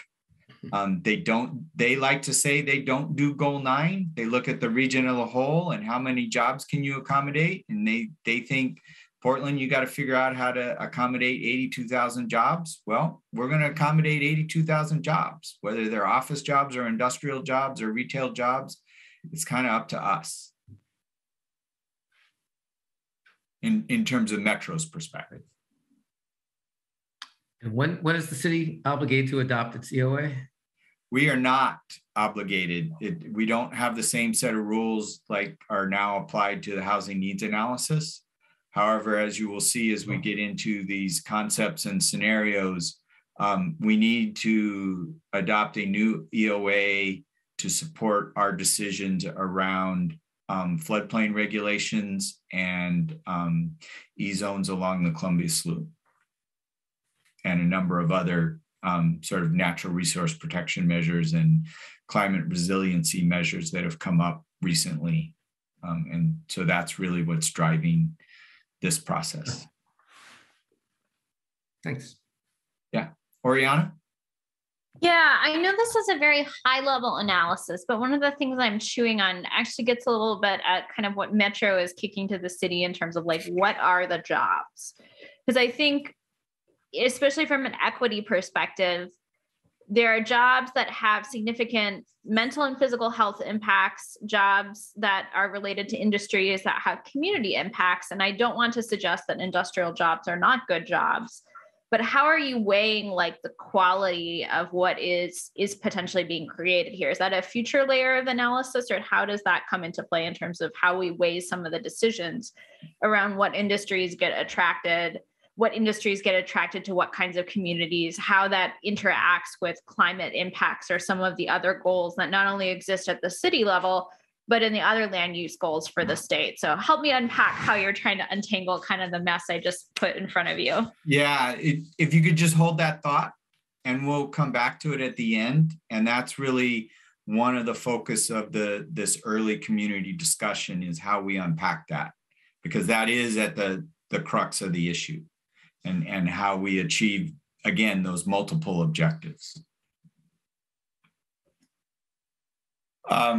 So we got into this a little bit, as part of the comp plan, we set a goal to do an update every 5 to 7 years, which is about how often we get a new regional forecast allocated down to the city level.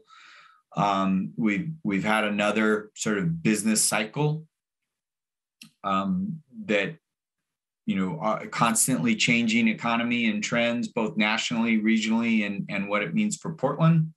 As I just touched on, we have the EOA and the whole framework.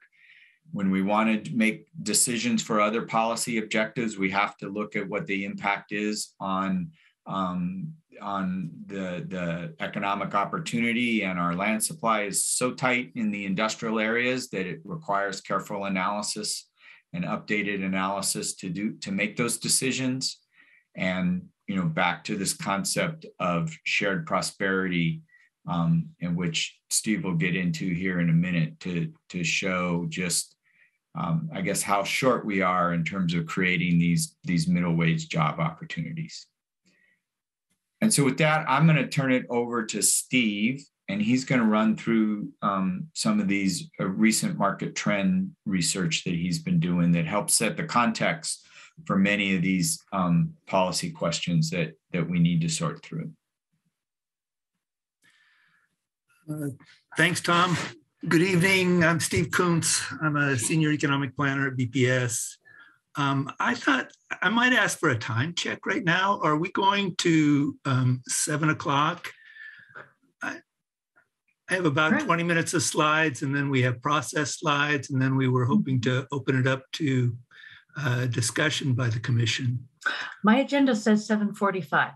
Oh, okay. We've got plenty of time. Oh, yeah. Thank you. The forecast that Tom mentioned as part of our process needs to be based on a trends analysis of growth and market opportunities, which we will be publishing in the coming days. You got a copy of the executive summary. I'd like to go over some of the issues that we found in those trends in the next few slides. A first conclusion shown here is that the city and region have had strong job growth.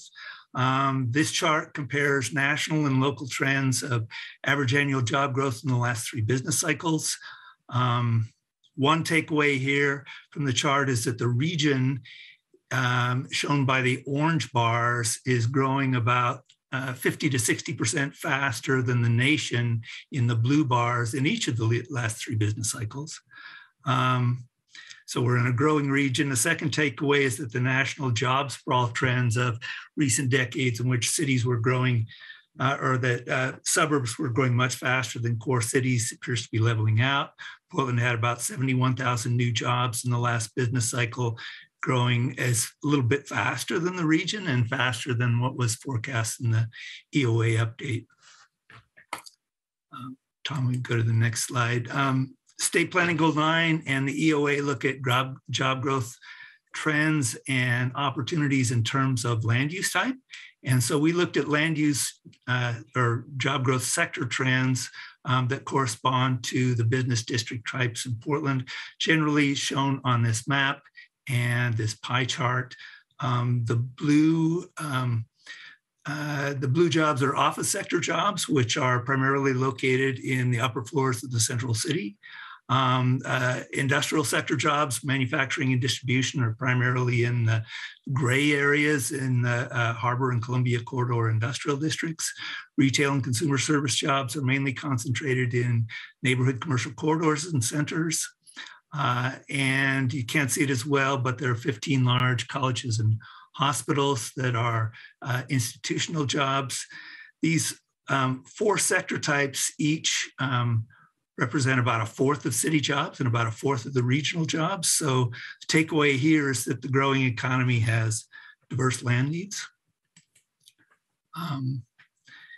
The job growth opportunities of the last of these 4 sector groups are largely regional.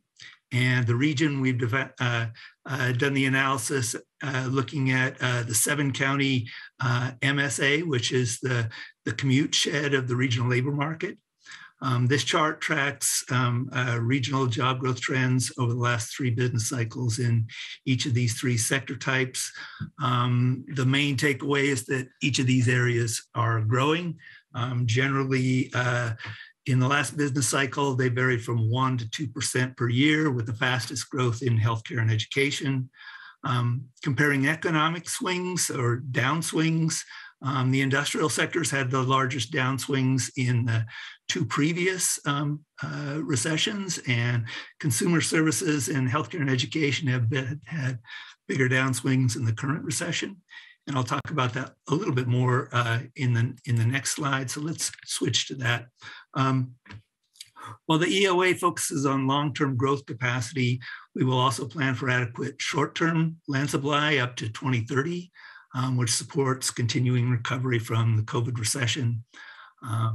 This chart compares regional job losses in those 4 sector groups in a little bit more detail. In the last 4 recessions, I can come back to this later because there's a lot of detail here if people have questions. But the main takeaway is that major job losses in the COVID recession are much different than in the relatively consistent pattern of the previous recessions, in that the predominant job losses have been in consumer services and to a less extent healthcare and education, which were relatively stable in the previous recessions, and the larger job losses in production or manufacturing and construction were relatively moderate in this recession, and the fastest recovery in the current recession has been in the trade and transportation sector. Katie, you had a question? Yeah, just a quickie. You're using different words in each of these slides. It seems like there's industrial lands, and does that line up with production or trade and transport, or I mean, that's kind of a question I have. Industrial is difficult because industrial industries are in job analysis are a portion of a sector. We're looking at industry from a land use perspective here, is the types of businesses that locate in industrial districts, which I generally call production and distribution. Production is manufacturing and construction, and to some extent utilities. Distribution is transportation and wholesale trade. Those are the big sectors.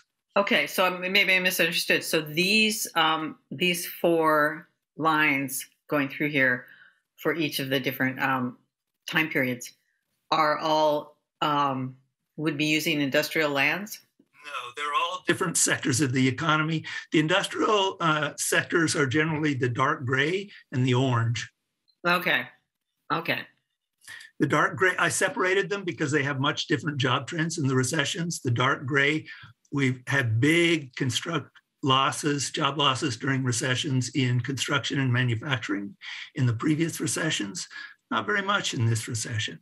And then the fastest recovery in this recession has been in trade and transportation, which corresponds to most of our industrial land demand. Okay, thanks. And so in other words, I need to stay nimble and pay attention to the way the different things shift around. I'll try to. Thanks.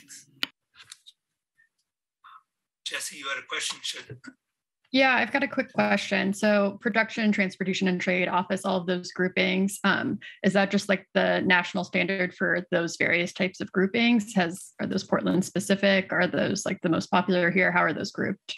No, those are fairly Oregon specific in our Goal 9 requirements. It requires us to look at job growth trends and economic trends in terms of land use types. So different types of employment land.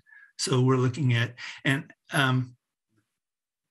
so in a couple of slides ago, I went through the different business district types, and those are the types of districts that or jobs that locate in those. And actually the next slide will help you see that, I think, a little more clearly.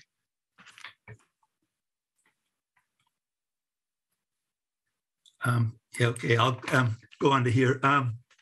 Job growth by sector is somewhat different than job growth by business district. And this chart shows from a squint test how they are interrelated. Office sector jobs represent the first 3 bars on this graph on the left-hand side. Office sector jobs are mainly concentrated in the central city. So the blue portion is the largest and it's growing the fastest. The next 3 bars are the industrial sector jobs, and they are also growing in these years. They are concentrated in the industrial districts, and they are growing in the industrial districts and shrinking in other districts in the city. The other 2 land use types, sector types, are more mixed. Education and healthcare are particularly concentrated in the campus institutions, but they're also located in the other geographies. And retail and service jobs are particularly concentrated in the neighborhood commercial areas, but they're also concentrated in the other geographies in the city.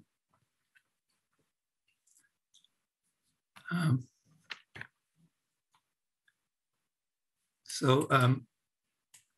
hope that answers the question. I can come back to it if there is further confusion. I'll go into development types. Katie, do you have your hand up still, or are you? That's been addressed. Okay, so no. Real estate development trends have been somewhat different than job trends in the last business cycle, in that occupied industrial space has grown slightly faster than office and retail space. This chart compares growth in occupied space by building type and geography in the last business cycle.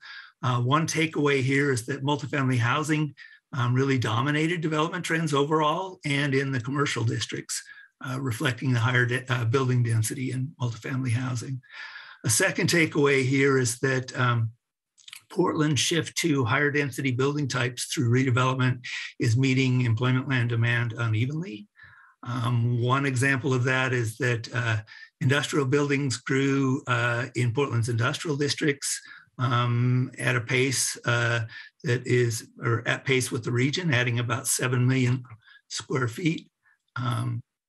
But Portland lost 2 million square feet in the commercial districts, mainly in the central city, in the last business cycle as well, through displacement through higher density land uses. And a second example shown here in the central city is that it is the central business district of the region, but we lost occupied employment space in the region, or in the central city, in the last business cycle. In that, along with a sizable growth in multifamily housing, 8 million square feet, again, growing through redevelopment. Tom, I'll switch to the next slide. Tom briefly mentioned the prosperity goals for economic development that were set in the Portland Plan and the Comp Plan. Around a growing diverse economy and competitive traded sector growth and economic equity. Portland is meeting our prosperity goals that Tom mentioned on diverse job growth and generally traded sector growth, but we're backsliding on economic equity trends. And so we've tried to focus on that more in this analysis to try to delve into those goals and look at the trends. We're particularly backsliding on growing income inequality, persistent racial income disparities, and declining affordability, which results in a growing share of poorer households. And I'll talk a little bit about each of those. Increasing income inequality, which is the focus of this chart, is a national trend, but it is occurring faster in this region. It's driven by our more wage polarized job growth. These charts compare regional jobs in blue with national jobs in gray of the high, middle, and low wage occupations. And here, Katie, I'm switching from sectors, which are business types, to occupations, which are job types. They correlate, but they're not quite the same. The top chart shows the region's shrinking share of middle wage jobs from 58% in 2000 to 48% in 2018. This is occurring about twice as fast as the national change. The bottom chart shows the mix of new jobs that are creating this trend. Our job growth has been concentrated essentially at the top and bottom fourths of the wage distribution. The takeaway here is that our job growth trends are growing population, a community of high income and low income jobs, haves and have-nots around a shrinking middle relative to previous generations. And then one last point I want to take away on this is that notice our J-shaped distribution of new jobs in this region, more high income oriented, high wage oriented, compared to the more U-shaped trend nationally. And I'll take that to the next slide. We're showing the same J-shaped trend in our housing growth that's related to how the economy grows. This is a slide that shows the region's net new households in the last business cycle as well. They're strongly concentrated in high-income households. More than 85% of the new households had an annual income more than $100,000 a year, and over half had more than $150,000 a year. Housing growth trends is interrelated with job growth trends. I'll switch to the next slide, Tom. A second burdens and benefits trend of wage polarized job growth is our persistent racial income disparities. Shown in this chart compares the region's median household income disparities by race in 2010 and 2019. The region's median income in Black households is only about roughly half that, a little more than half of white households. And most other racial groups are in between. And I'll talk more about what drives those trends in a minute. A second, Tom, if you can switch to the next slide. Declining income self-sufficiency is the third major trend that is making the local economy less equitable. The main takeaway here is that the share of households that Multnomah County's share of households with inadequate income to meet their basic needs increased from 23% in 2008 to 34% in 2017. This was the metric set in the Portland Plan for inclusive household prosperity, is to increase income self-sufficiency, but it is going the other way substantially. This metric is tracked by the Income Self-Sufficiency Index, which tracks county level prices of basic needs for multiple basic needs by family size, such as housing, childcare, et cetera. What's driving this trend is that rising prices are outpacing working class wages. This chart shows that declining buying power of low wage occupations and middle wage occupations compared to prices. And it's essentially a trend in the last business cycle with the growth. The buying power of working class wages are substantially going down. Declining affordability is typically explained in terms of housing trends in our tighter housing market, but it also has to do with affordability and in a relationship with wages.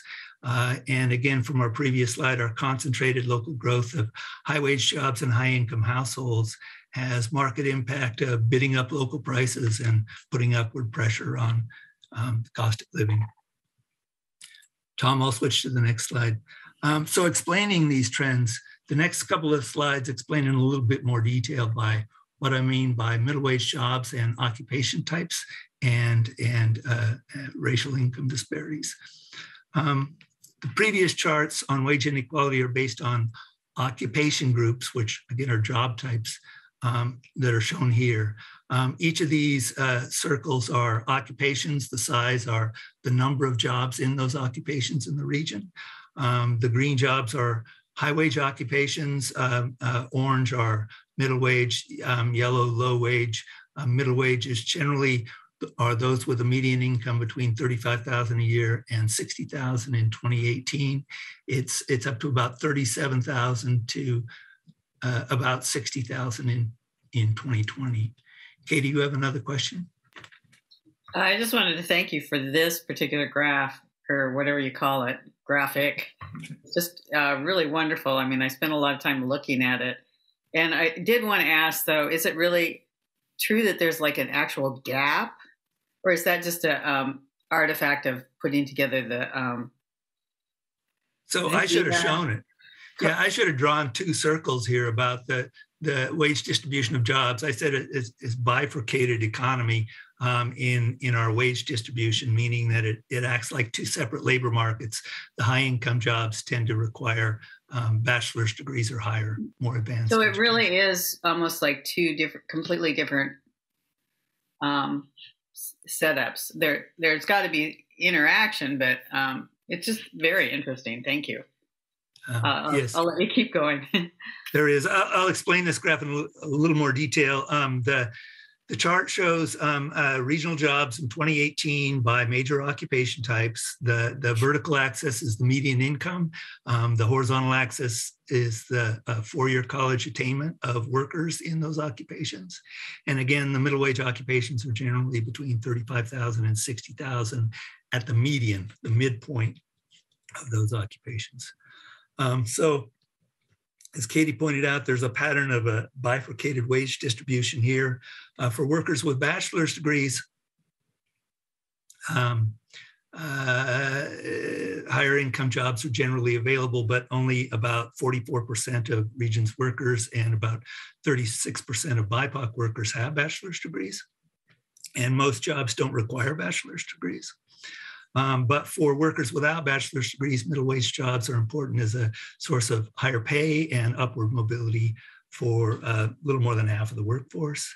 When you look at the mix of jobs within those middle wage jobs held by people without bachelor's degrees, most of, or a little more than half, are in the industrial occupations. And it depends on which recent year you look at. There were some redefinitions. It's about 60% in 2020. A little more than a fourth are in office support occupations, and the rest are in a mix of other occupations. Healthcare support is another big one, around as 9 to 10%. Tom, I'll go to the next slide. So the previous slide showed median income in terms of looking at higher pay for occupations for people that don't have bachelor's degrees or higher. Upward mobility is probably a bigger wage impact. This chart shows the wage distribution, or the distribution of jobs by quartile wages of the occupations that typically don't require a college degree. So most middle wage jobs are in that circled area with a range in the 75th percentile of between 45,000 a year and 53,000 a year. And that 45th percentile is essentially the starting pay of the highest paid fourth. And the idea is people, there's upward mobility within those occupations. There's much less upward mobility within the lower wage occupations. As an aside here too, the region's warehouse and distribution sector jobs are often or sometimes mistakenly characterized as low-paying jobs. They are right in this pattern for middle wage jobs. The transportation is in, let's see, 40, about 48,000 a year is that 75 percentile wage for the transportation and warehouse occupation. Tom, I'll go to the next slide. Racial equity issues have really been a driving focus of our equity analysis. And so we tried to look at what types of job growth will reduce BIPOC income disparities and will essentially raise BIPOC incomes. This chart, which is based on the region's distribution of jobs by sector, race, education, and wage, it shows that it's mainly industrial and to a lesser extent office sector jobs that raise Black and BIPOC incomes relative to the rest of the economy. Industrial jobs raise BIPOC incomes by about 20% and Black incomes by 25% relative to combined other occupation or other sectors. And office sector jobs raise BIPOC incomes by 16% relative to the rest of the economy. In contrast, Oriana, I'll come to you in just a second. Let me finish this couple of sentences explaining it. Job growth in the retail and consumer services sectors actually reduced BIPOC incomes relative to the rest of the economy by 28%, and jobs in the healthcare and education sectors reduced BIPOC incomes by 8% relative to the rest of the economy. So the takeaway here is that the faster job growth that's occurring in Portland in healthcare and education and in retail, well, not really retail, but consumer services such as food service are increasing our BIPOC wage disparities. Oriana, you had a question?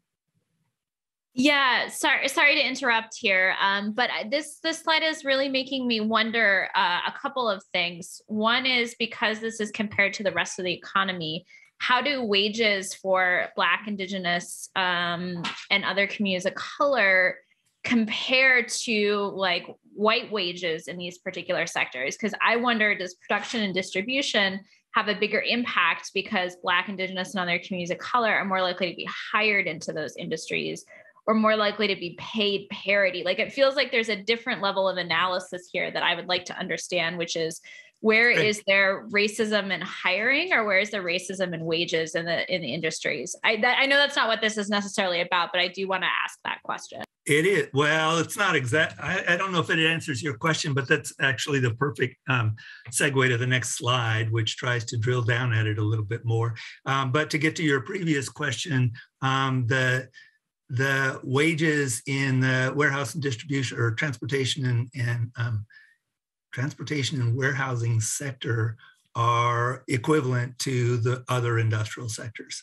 So this next slide shows the methodology of the previous slide.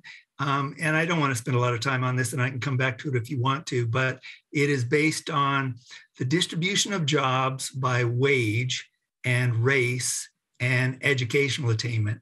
So here I'm just showing the combined BIPOC workers in the region, and it compares the jobs in the industrial sectors, which I'm calling production and distribution, with all the other sectors in the economy, and it looks at the wage distribution. And essentially, the more pink area that shows more wages or more jobs to the right mean more jobs are paying a higher wage than the other combined sectors. We did this for the other 4 sector groups, and there are graphs like this for each of those sector groups in the trends report, as well as for each race. This just shows combined BIPOC, but I have them broken out for each race. So the previous slide was based on this side. So it looks at the conditions in 2018. These are the wages that these jobs are providing by race and by education level. Oh, one other thing in this, before you go off of this, Tom, that for most of the sectors, the real advantage of middle wage jobs is in people that don't have bachelor's degrees. But in this case, industrial sector jobs also substantially raise incomes of people with bachelor's degrees. So it's less, they're more widely accessible jobs.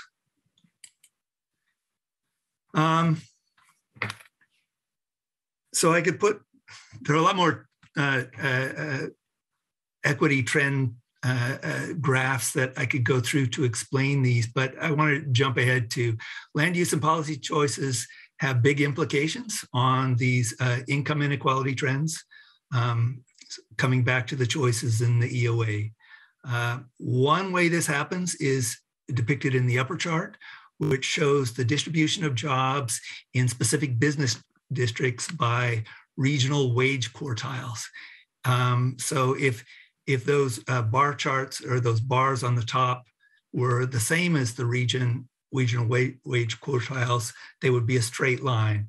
When you look at the mixed use centers and corridors, the dense areas of the city where we have concentrated job growth, they have a wage polarized distribution of jobs.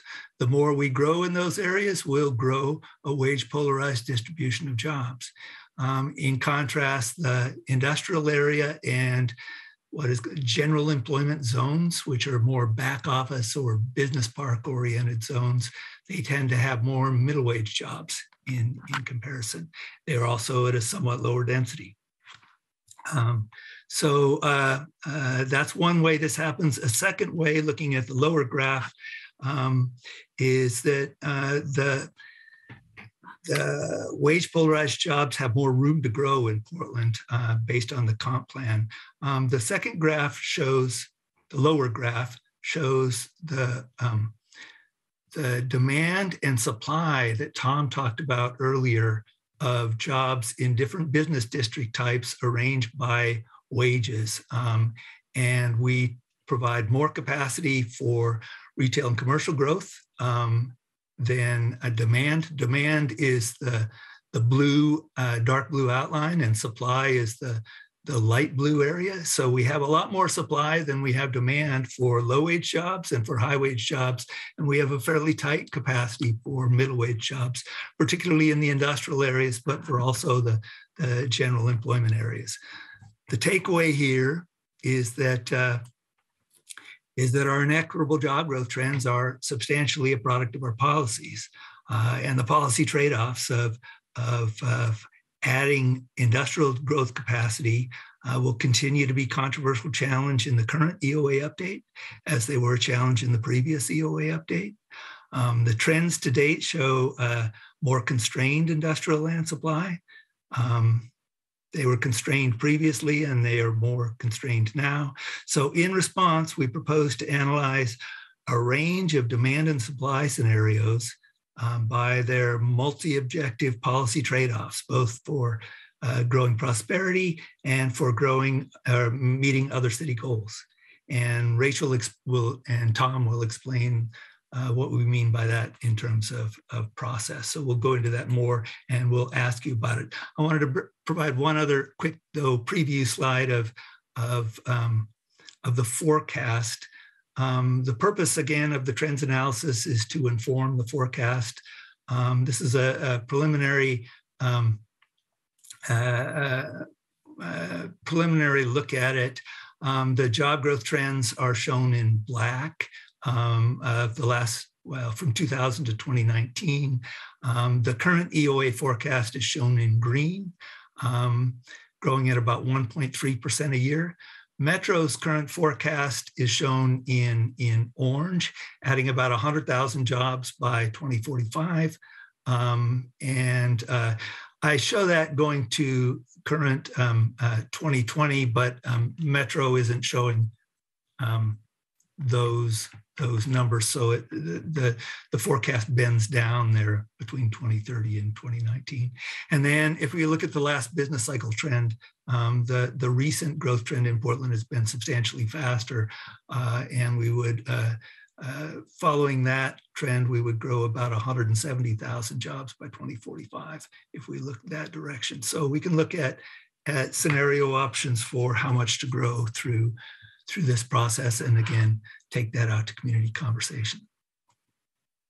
And with that, I'll stop. Oh, well, the next slide is on trend takeaways. I can go over that briefly. And this is in the report. Portland has experienced robust job growth. Generally, the region and the city are growing about 50 to more than 60% faster than the nation in the last business cycle. Growth has been unequal in terms of income distribution. Most of the job growth, about 56%, has been in high wage occupations. BIPOC workers have higher incomes in the industrial and, to a less extent, office sector jobs, but most of the job growth has had the opposite effect of tending to reduce BIPOC incomes. If we look at the middle wage jobs held by people that don't have bachelor's degrees, about 60% of them in 2020 are in the industrial sector. And our industrial land supply is tight now, and it's getting tighter. The harbor and airport districts, our biggest district, is at 100% capacity. We have no surplus to 2035 at this time. And we've had a lot of job growth since 2010. So with that, I'll stop. And I think, Tom, you asked about questions, so we can start into that. Jesse, you have a question? Yeah, I have a question from an economic perspective. So when we're looking at trying to zone more land for industrial use, are we making the assumption that more jobs will come with that? Is that just part of the economic analysis, or can you flesh that out a little bit for me? Yeah, so in the real estate development trends slide that I had earlier, I said it's meeting employment land demand unevenly. It's growing through higher density through redevelopment, particularly favors higher density residential development. But employment development has been lagging. We're seeing a lot of displacement in the industrial building space in the central city and the others. And actually, when we look at office space, the biggest share of office demand in the region, 45%, something like that, is for Class B and C office space that is low rise, which means less than 7 floors. But the central city is losing space in that sector type. So growing through redevelopment at higher densities is not meeting those meeting that demand. And so much of the meeting those land needs will require vacant land or will require less expensive redevelopment sites. I guess I may be still a little confused. So looking at like industrial land specifically, I guess what I'm thinking about is if we're trying to increase the amount of industrial land that we have, and maybe I'm just not understanding what you're saying, but is that just, we're making the assumption that that will bring more jobs from the production and manufacturing side that we're looking at? Like, I just want to make sure there's a tight correlation between those two. It will accommodate demand. Our current supply will not accommodate demand at 2045. Is what I'm saying. So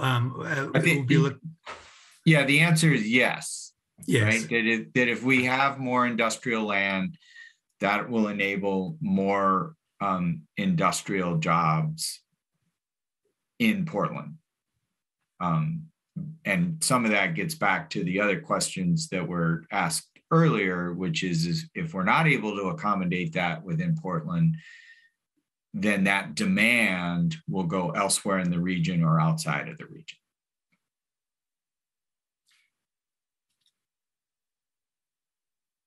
I think, Jeff, you had a question? Looks like you're up next in the queue.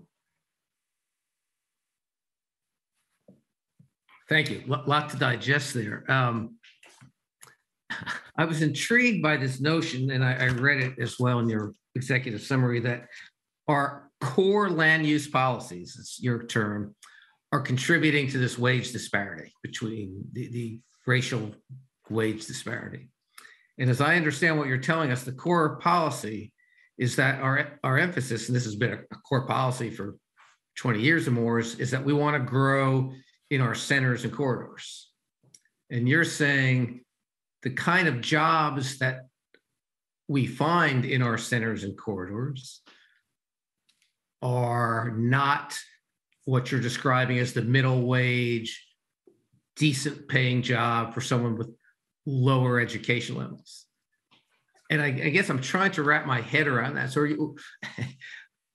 are you saying that was a consequence of the zoning land use policies? We wanted growth in corridors and centers, and therefore we created more wage disparity? I'm trying to pull it all together because it doesn't seem intuitively logical to me. Are you saying if we had only put more industrial zoning around our centers and corridors, we would not have a racial wage disparity? I mean, I'm having a hard time connecting the dots on what we should do differently with our core land use policies. You will have more information with the rest of the trends report, where I couldn't cover much in the executive summary, and it's already a bit too long. I looked at trends by wage distribution in the 100 largest regions around the country and compared trends of middle wage job growth and high wage job growth.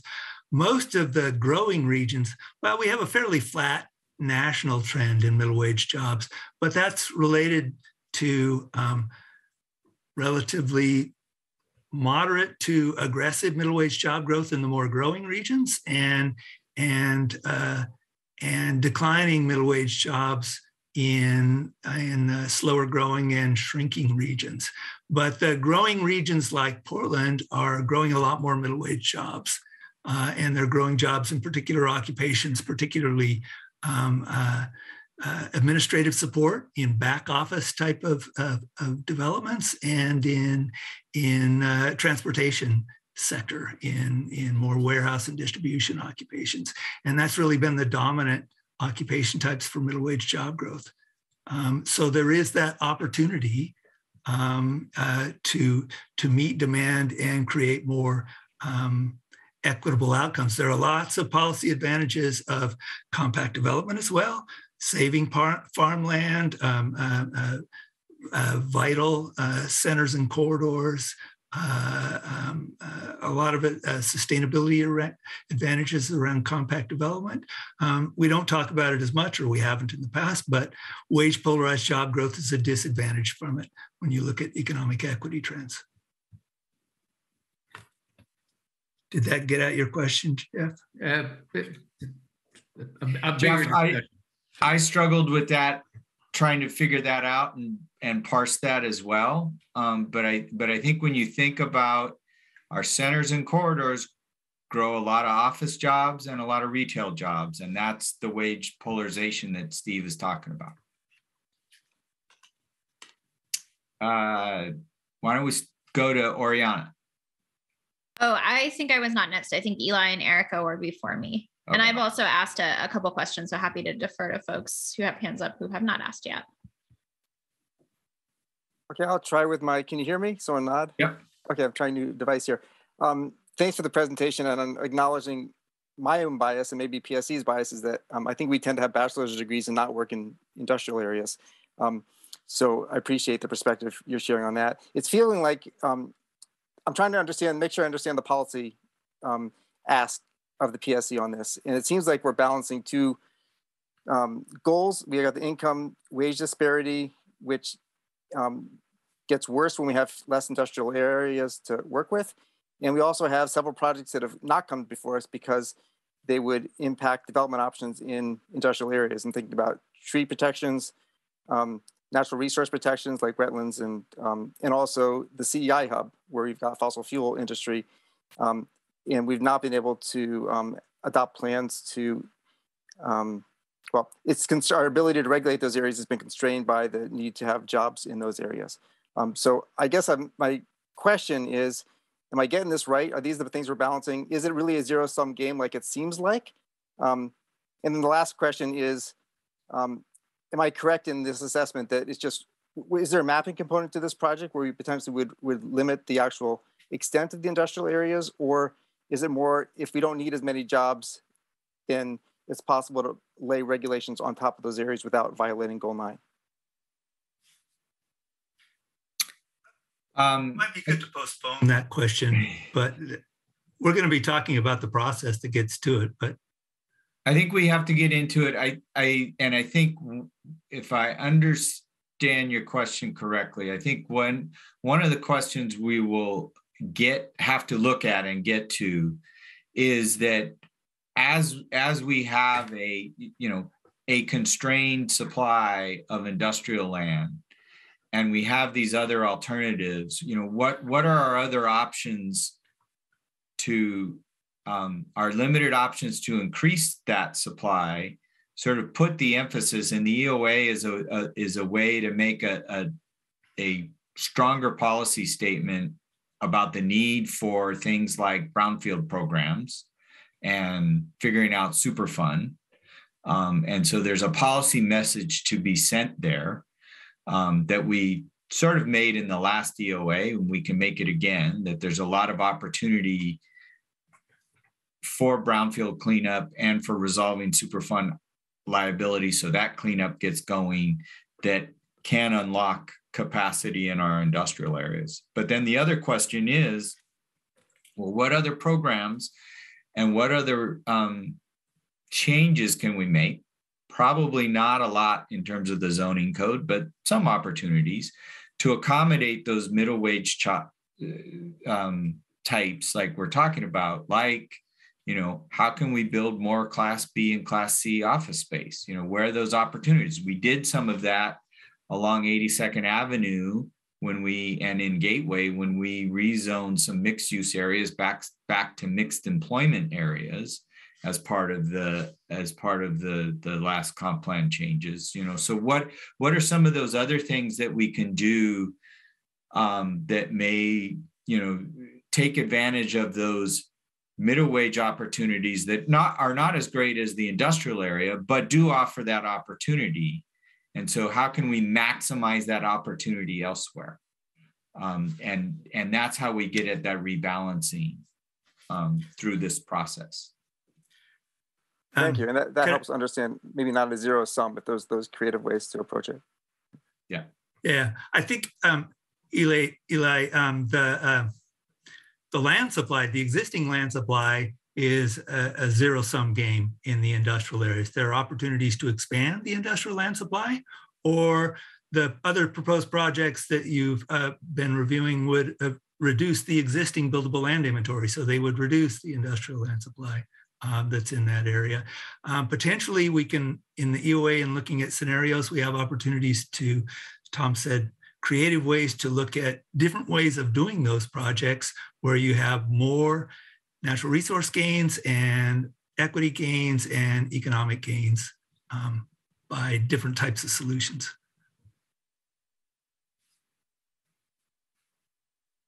All right. Who's next? I believe Erica was next. Hi, that was a lot to take in. I hope I've stayed caught up, but I'm still trying to parse the potential differences in BIPOC wage trends across different uses that fall within the industrial category. And there's one use type within that I have questions about specifically, which is laboratories and research and development. So when you read the list of uses under industrial, it's a lot of stuff that typically we would think like, oh yeah, that's industrial. And then there's labs and research and development. I know a little bit about this because I'm currently working on a couple of lab projects in Portland's Central East Side. Industrial zoning has a lot of benefits, very attractive to do a lab project in an industrial zoned area. My question is, what do you know about the BIPOC wage differences across uses with that one specifically? And then has there been any thought about the growth, the anticipated growth of life sciences and, lab sectors in general? Like you look at lab real estate numbers in Boston and San Francisco, and everybody's leaving and coming to new markets. So I can foresee a lot of growth in that area. And I'm just curious what you make of that. Laboratories are an allowed use, as you said, in the industrial zones. They tend to be, in terms of occupations, they would primarily be categorized as scientists, which are a higher wage job. They tend to be in jobs that require bachelor's degrees or higher. So it's among the mix of jobs in industrial areas that are that. Most of the healthcare related jobs are in commercial areas or in campus institutions. And in terms of BIPOC disparities, I was surprised at how much of a decline in BIPOC incomes result from the healthcare and education jobs. And I think it's mostly in the education sector. And I didn't break it down specifically by healthcare, but maybe there's a way of doing it. Breaking it down just by labs would be very difficult because the racial data is, it has high error rates for some racial groups, and it works for large occupations or groups of occupations. It's really hard to break it down to a particular sector or type of occupation. Okay, I don't know what the answer is, but it seems if there is an interest in protecting industrial space, and the shape of industrial zone land may begin skewing towards a new type of sector, a new type of use that hasn't previously been that dominant in Portland, which is lab and life sciences. It would be worth exploring what that means for some of our assumptions about BIPOC wages. Yeah, we can look at it and we'll do that. I think one of the issues, it sort of, does it scale, right? Like how much lab space would you really have to grow to be the equivalent of some of these manufacturing spaces or some of the warehouse and distribution space to sort of provide an equivalent opportunity? And I'm not sure that we sort of have enough evidence of that to say, oh yeah, you know, we're going to see lots of lots of lab space that we have enough evidence, a trend there to say like this is really going to scale up and it's going to replace all of this opportunity over here. And I sort of reflect on and we can check, but you know, at one point for Prosper Portland, the biosciences was a big, you know, going to be the next big thing. And it's still going to be, it's, I don't think it's even a targeted cluster anymore in terms of being the next big thing for Portland or the Portland region. And so I think we need to see a little bit more evidence that is a building cluster and sector of growth before we count on it accommodating a lot of future growth.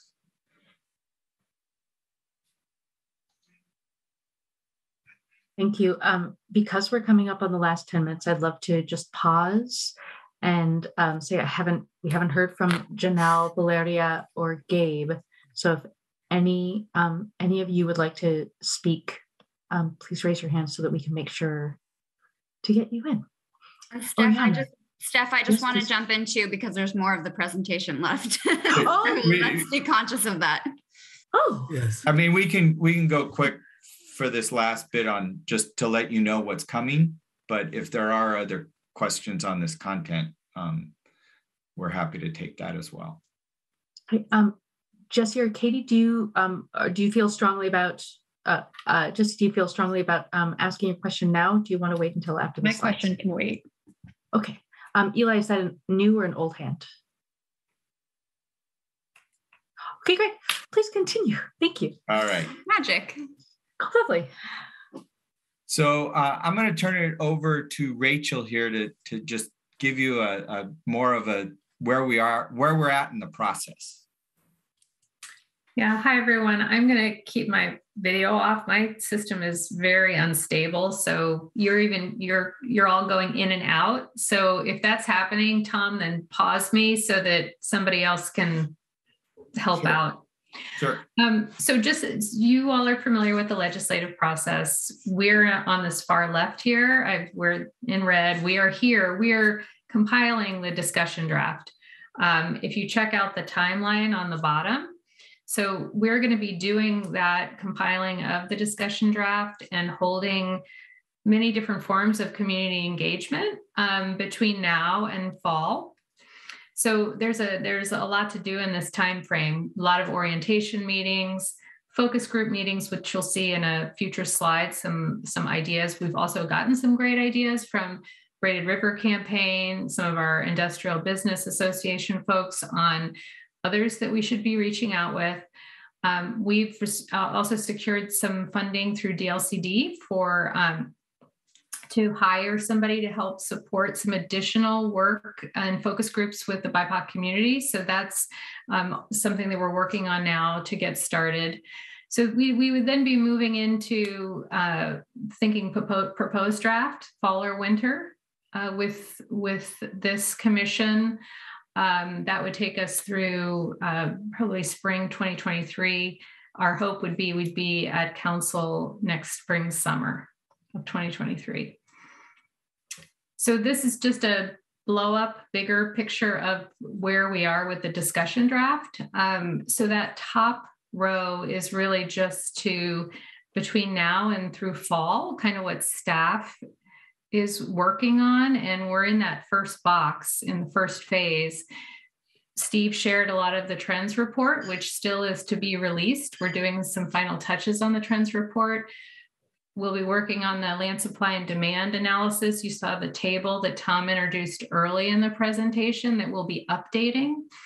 And then one of the last slides we have for you in just a moment is some early ideas for conceptual scenarios, which right now we've only worked on internally with some an internal kind of bureau group that we've worked with. So we'll also that will change over time as we go through our more focused community engagement to get feedback on and building how will we evaluate all these scenarios? That was a question that came up earlier, I think.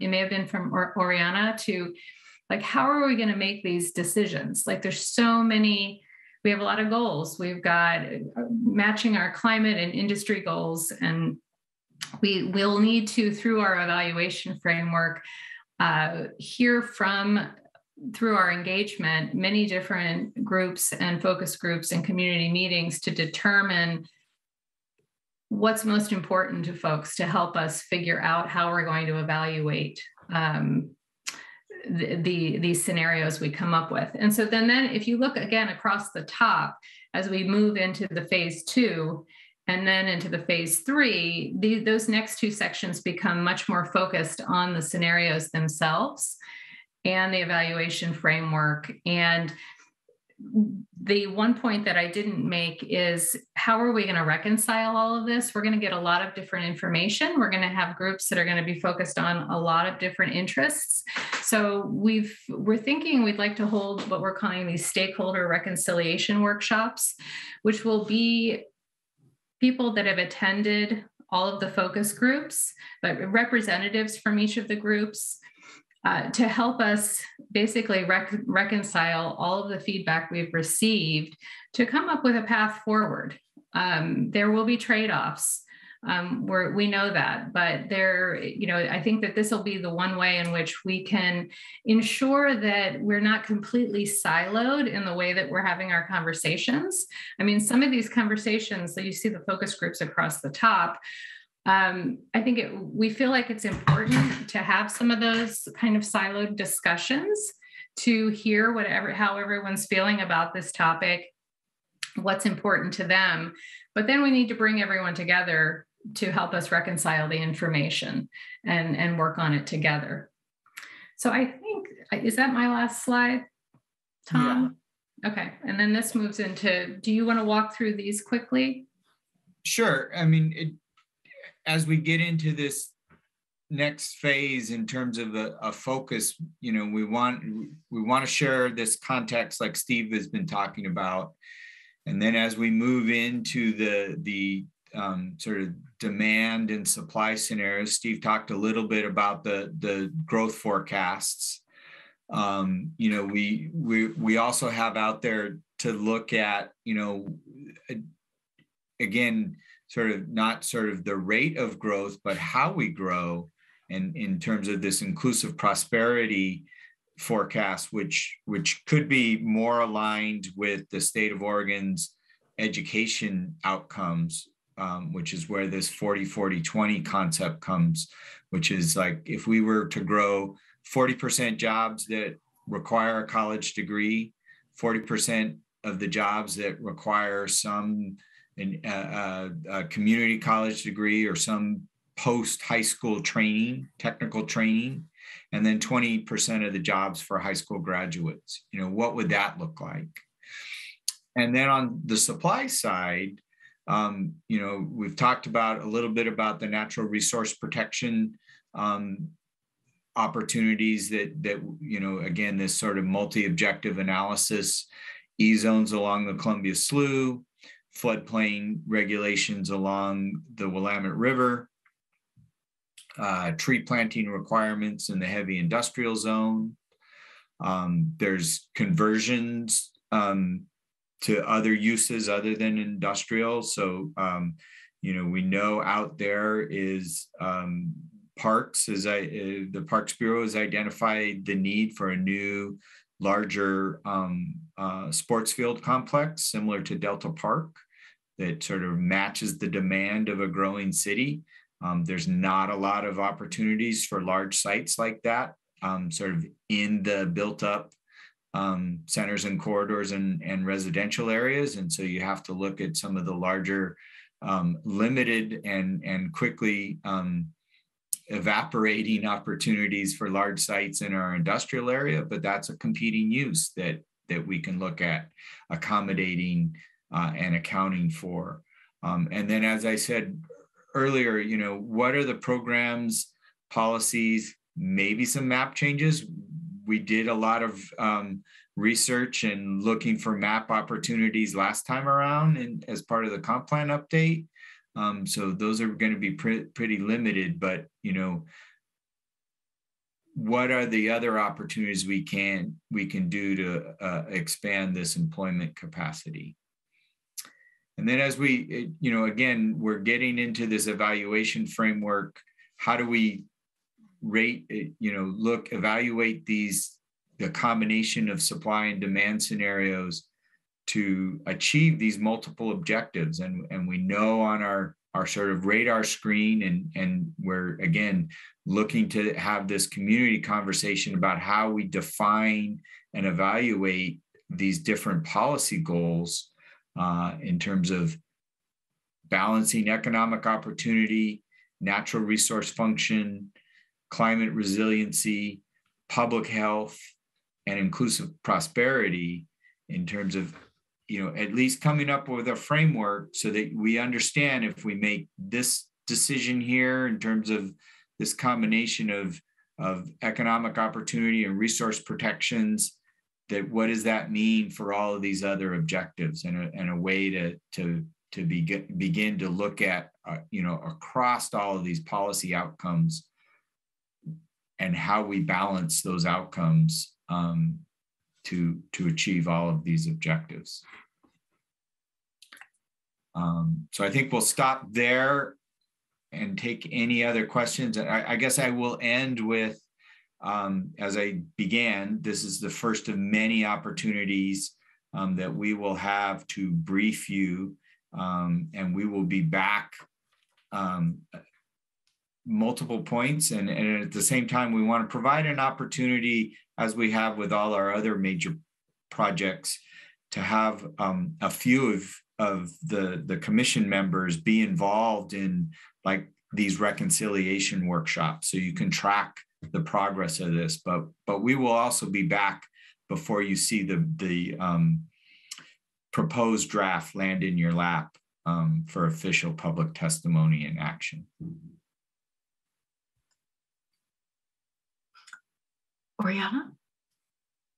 Yeah, I want to start by just saying thank you. That was a lot of really dense and really interesting information that is a lot to process. As I'm like chewing on this though, I am struggling with like the assumptions that may be getting made in a couple of directions. One is the one that I think Eli has helpfully framed, that I'm sure I'm guilty of to a certain extent, which is that we as members of this commission who hold jobs that require certain positionality right now have biases because of that. And I don't want to make assumptions about previous jobs folks have had or jobs in your family history, but also that there are assumptions that if the like industrial jobs or production jobs are the best jobs for wage mobility and prosperity for Black, Indigenous, and other communities of color, are we perpetuating that and creating a lack of mobility between job sectors because we really push people into that direction? I'm trying to weigh these different things. So I think what would be really helpful for me as a commissioner from the community engagement perspective is if there was a body that we could confer with in some way, in the way that when we have other like big projects where we don't necessarily have all of the expertise, like design review, we talk to the design commission. We have a forestry project, we talk to the forestry commission. If we could maybe pull together like a body from those different focus groups, or even better yet, I didn't see like a workers group. Like I would love to hear from workers in industrial jobs, how they feel about those positions, what their experience is. Do they like those jobs? and understanding that anyone who would be part of a body such as that, and hopefully would be resourced to do so, isn't representational of an entire industry, but really hearing a worker perspective on what jobs people do want to see. Do they want to see more of, or do they want to see more mobility? And I don't think that's something that we as a body necessarily are able to assess.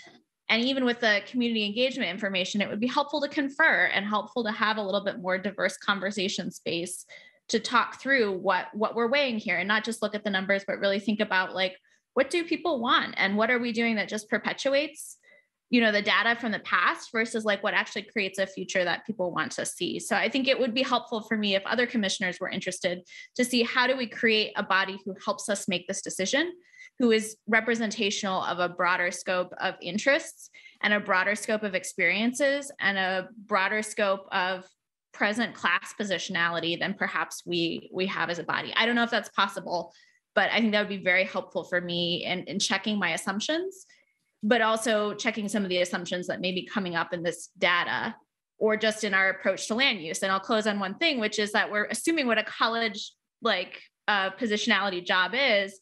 And one of the best practices from an equity and hiring perspective is to not ask people's educational background and just look at the life experience people have.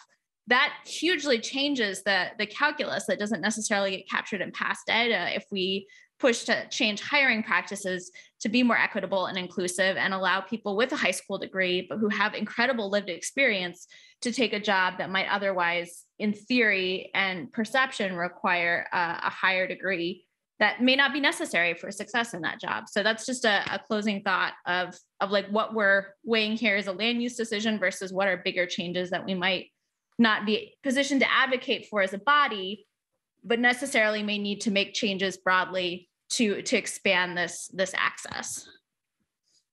Yeah, I'll agree. And I'll just quickly mention that, yes, labor and workers was one of those focus group boxes. And you know, we recognize, you know, that is a group that has not been engaged in the past that we want to engage this time around. And we'll look to see how we can bring those voices forward.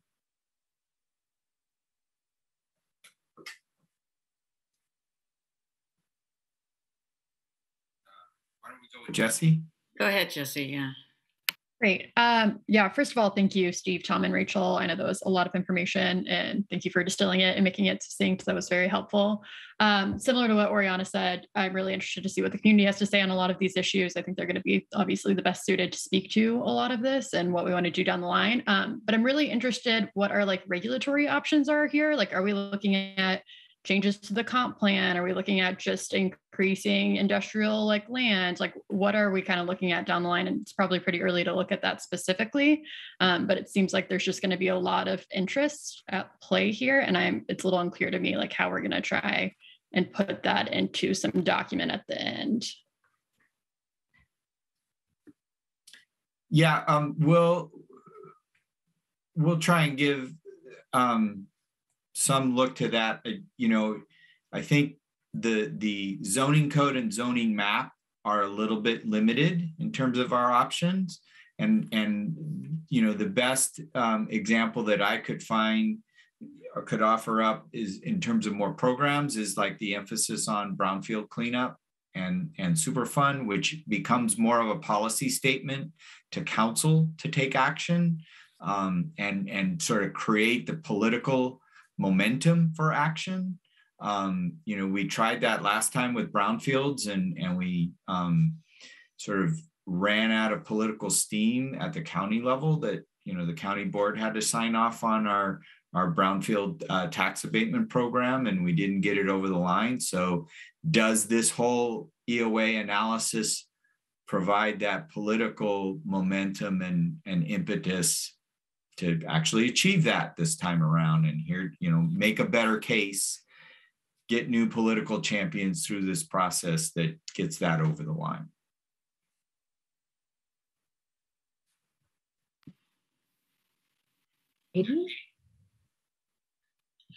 So I really just want to thank you so much for the emphasis on middle income jobs. I've just, I've been kind of as a resident of East Portland, I see the middle income jobs as being really key to the prosperity of that part of town.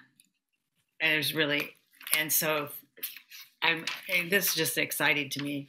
I'm almost like not able to, I'm so interested in it that I'm hardly able to speak. But there's a couple things that I know that with something like middle income jobs, it's not just a matter of the amount of land. And there's some other trends that are kind of bad around labor of recent times. I don't know if we're going to be able to get into them, but one of the things that even our own city government and like Port of Portland do this, which is they actually, and I think Port of Portland just the airlines do it, but they'll take jobs that used to not be such bad jobs, or they were the entry level jobs, and they spin them off into like a corporation, or so that they're completely separate. Like American Airlines, they would be separate from American Airlines, so those workers never have an opportunity to move up through. And to me, that's things like that are supporting some of these reasons why the only place you're finding middle income jobs is in industrial areas. And I'm very much for working on this industrial land thing, but I'm wondering how much we're going to be able to get into those other things. Are there anybody else working on them? So that's my question. That's a good question. And yeah, I mean, we're aware of that trend in terms of contracting and using temp workers and not offering benefits and part-time work in this. Some of that stems to sort of the gig economy, whether it's driving for Uber or other jobs that that's a trend that we see, and it's hard to determine, it's sort of like Airbnb, right? Is it offering homeowners an income stream that help them stay in their home, or is it taking rental housing off the market? It's difficult to tease out, and we'll look at that. I'm not sure how deep we can get into those issues, but we'll look for some national reports that may help us shed some light on that. It's a shame. It seems like it's hard for any one thing to get at those issues. Yeah. They seem like a real problem. Anyway, thank you so much. I was really just fascinated through the whole thing. Thank you. Before we wrap up, just want to last call to, and I hope I'm not putting anyone on the spot, but Valerie, Gabe, or Janelle, if you have any last questions, thoughts. So I think once we get our later this spring, when we get our focus groups organized and we start to have these community conversations in earnest, we'll come back through either through the officers or at the beginning of the meeting and look for some of you to sort of help track this process and this conversation, and to be a little more involved in this building of the discussion draft and getting us to the proposed draft.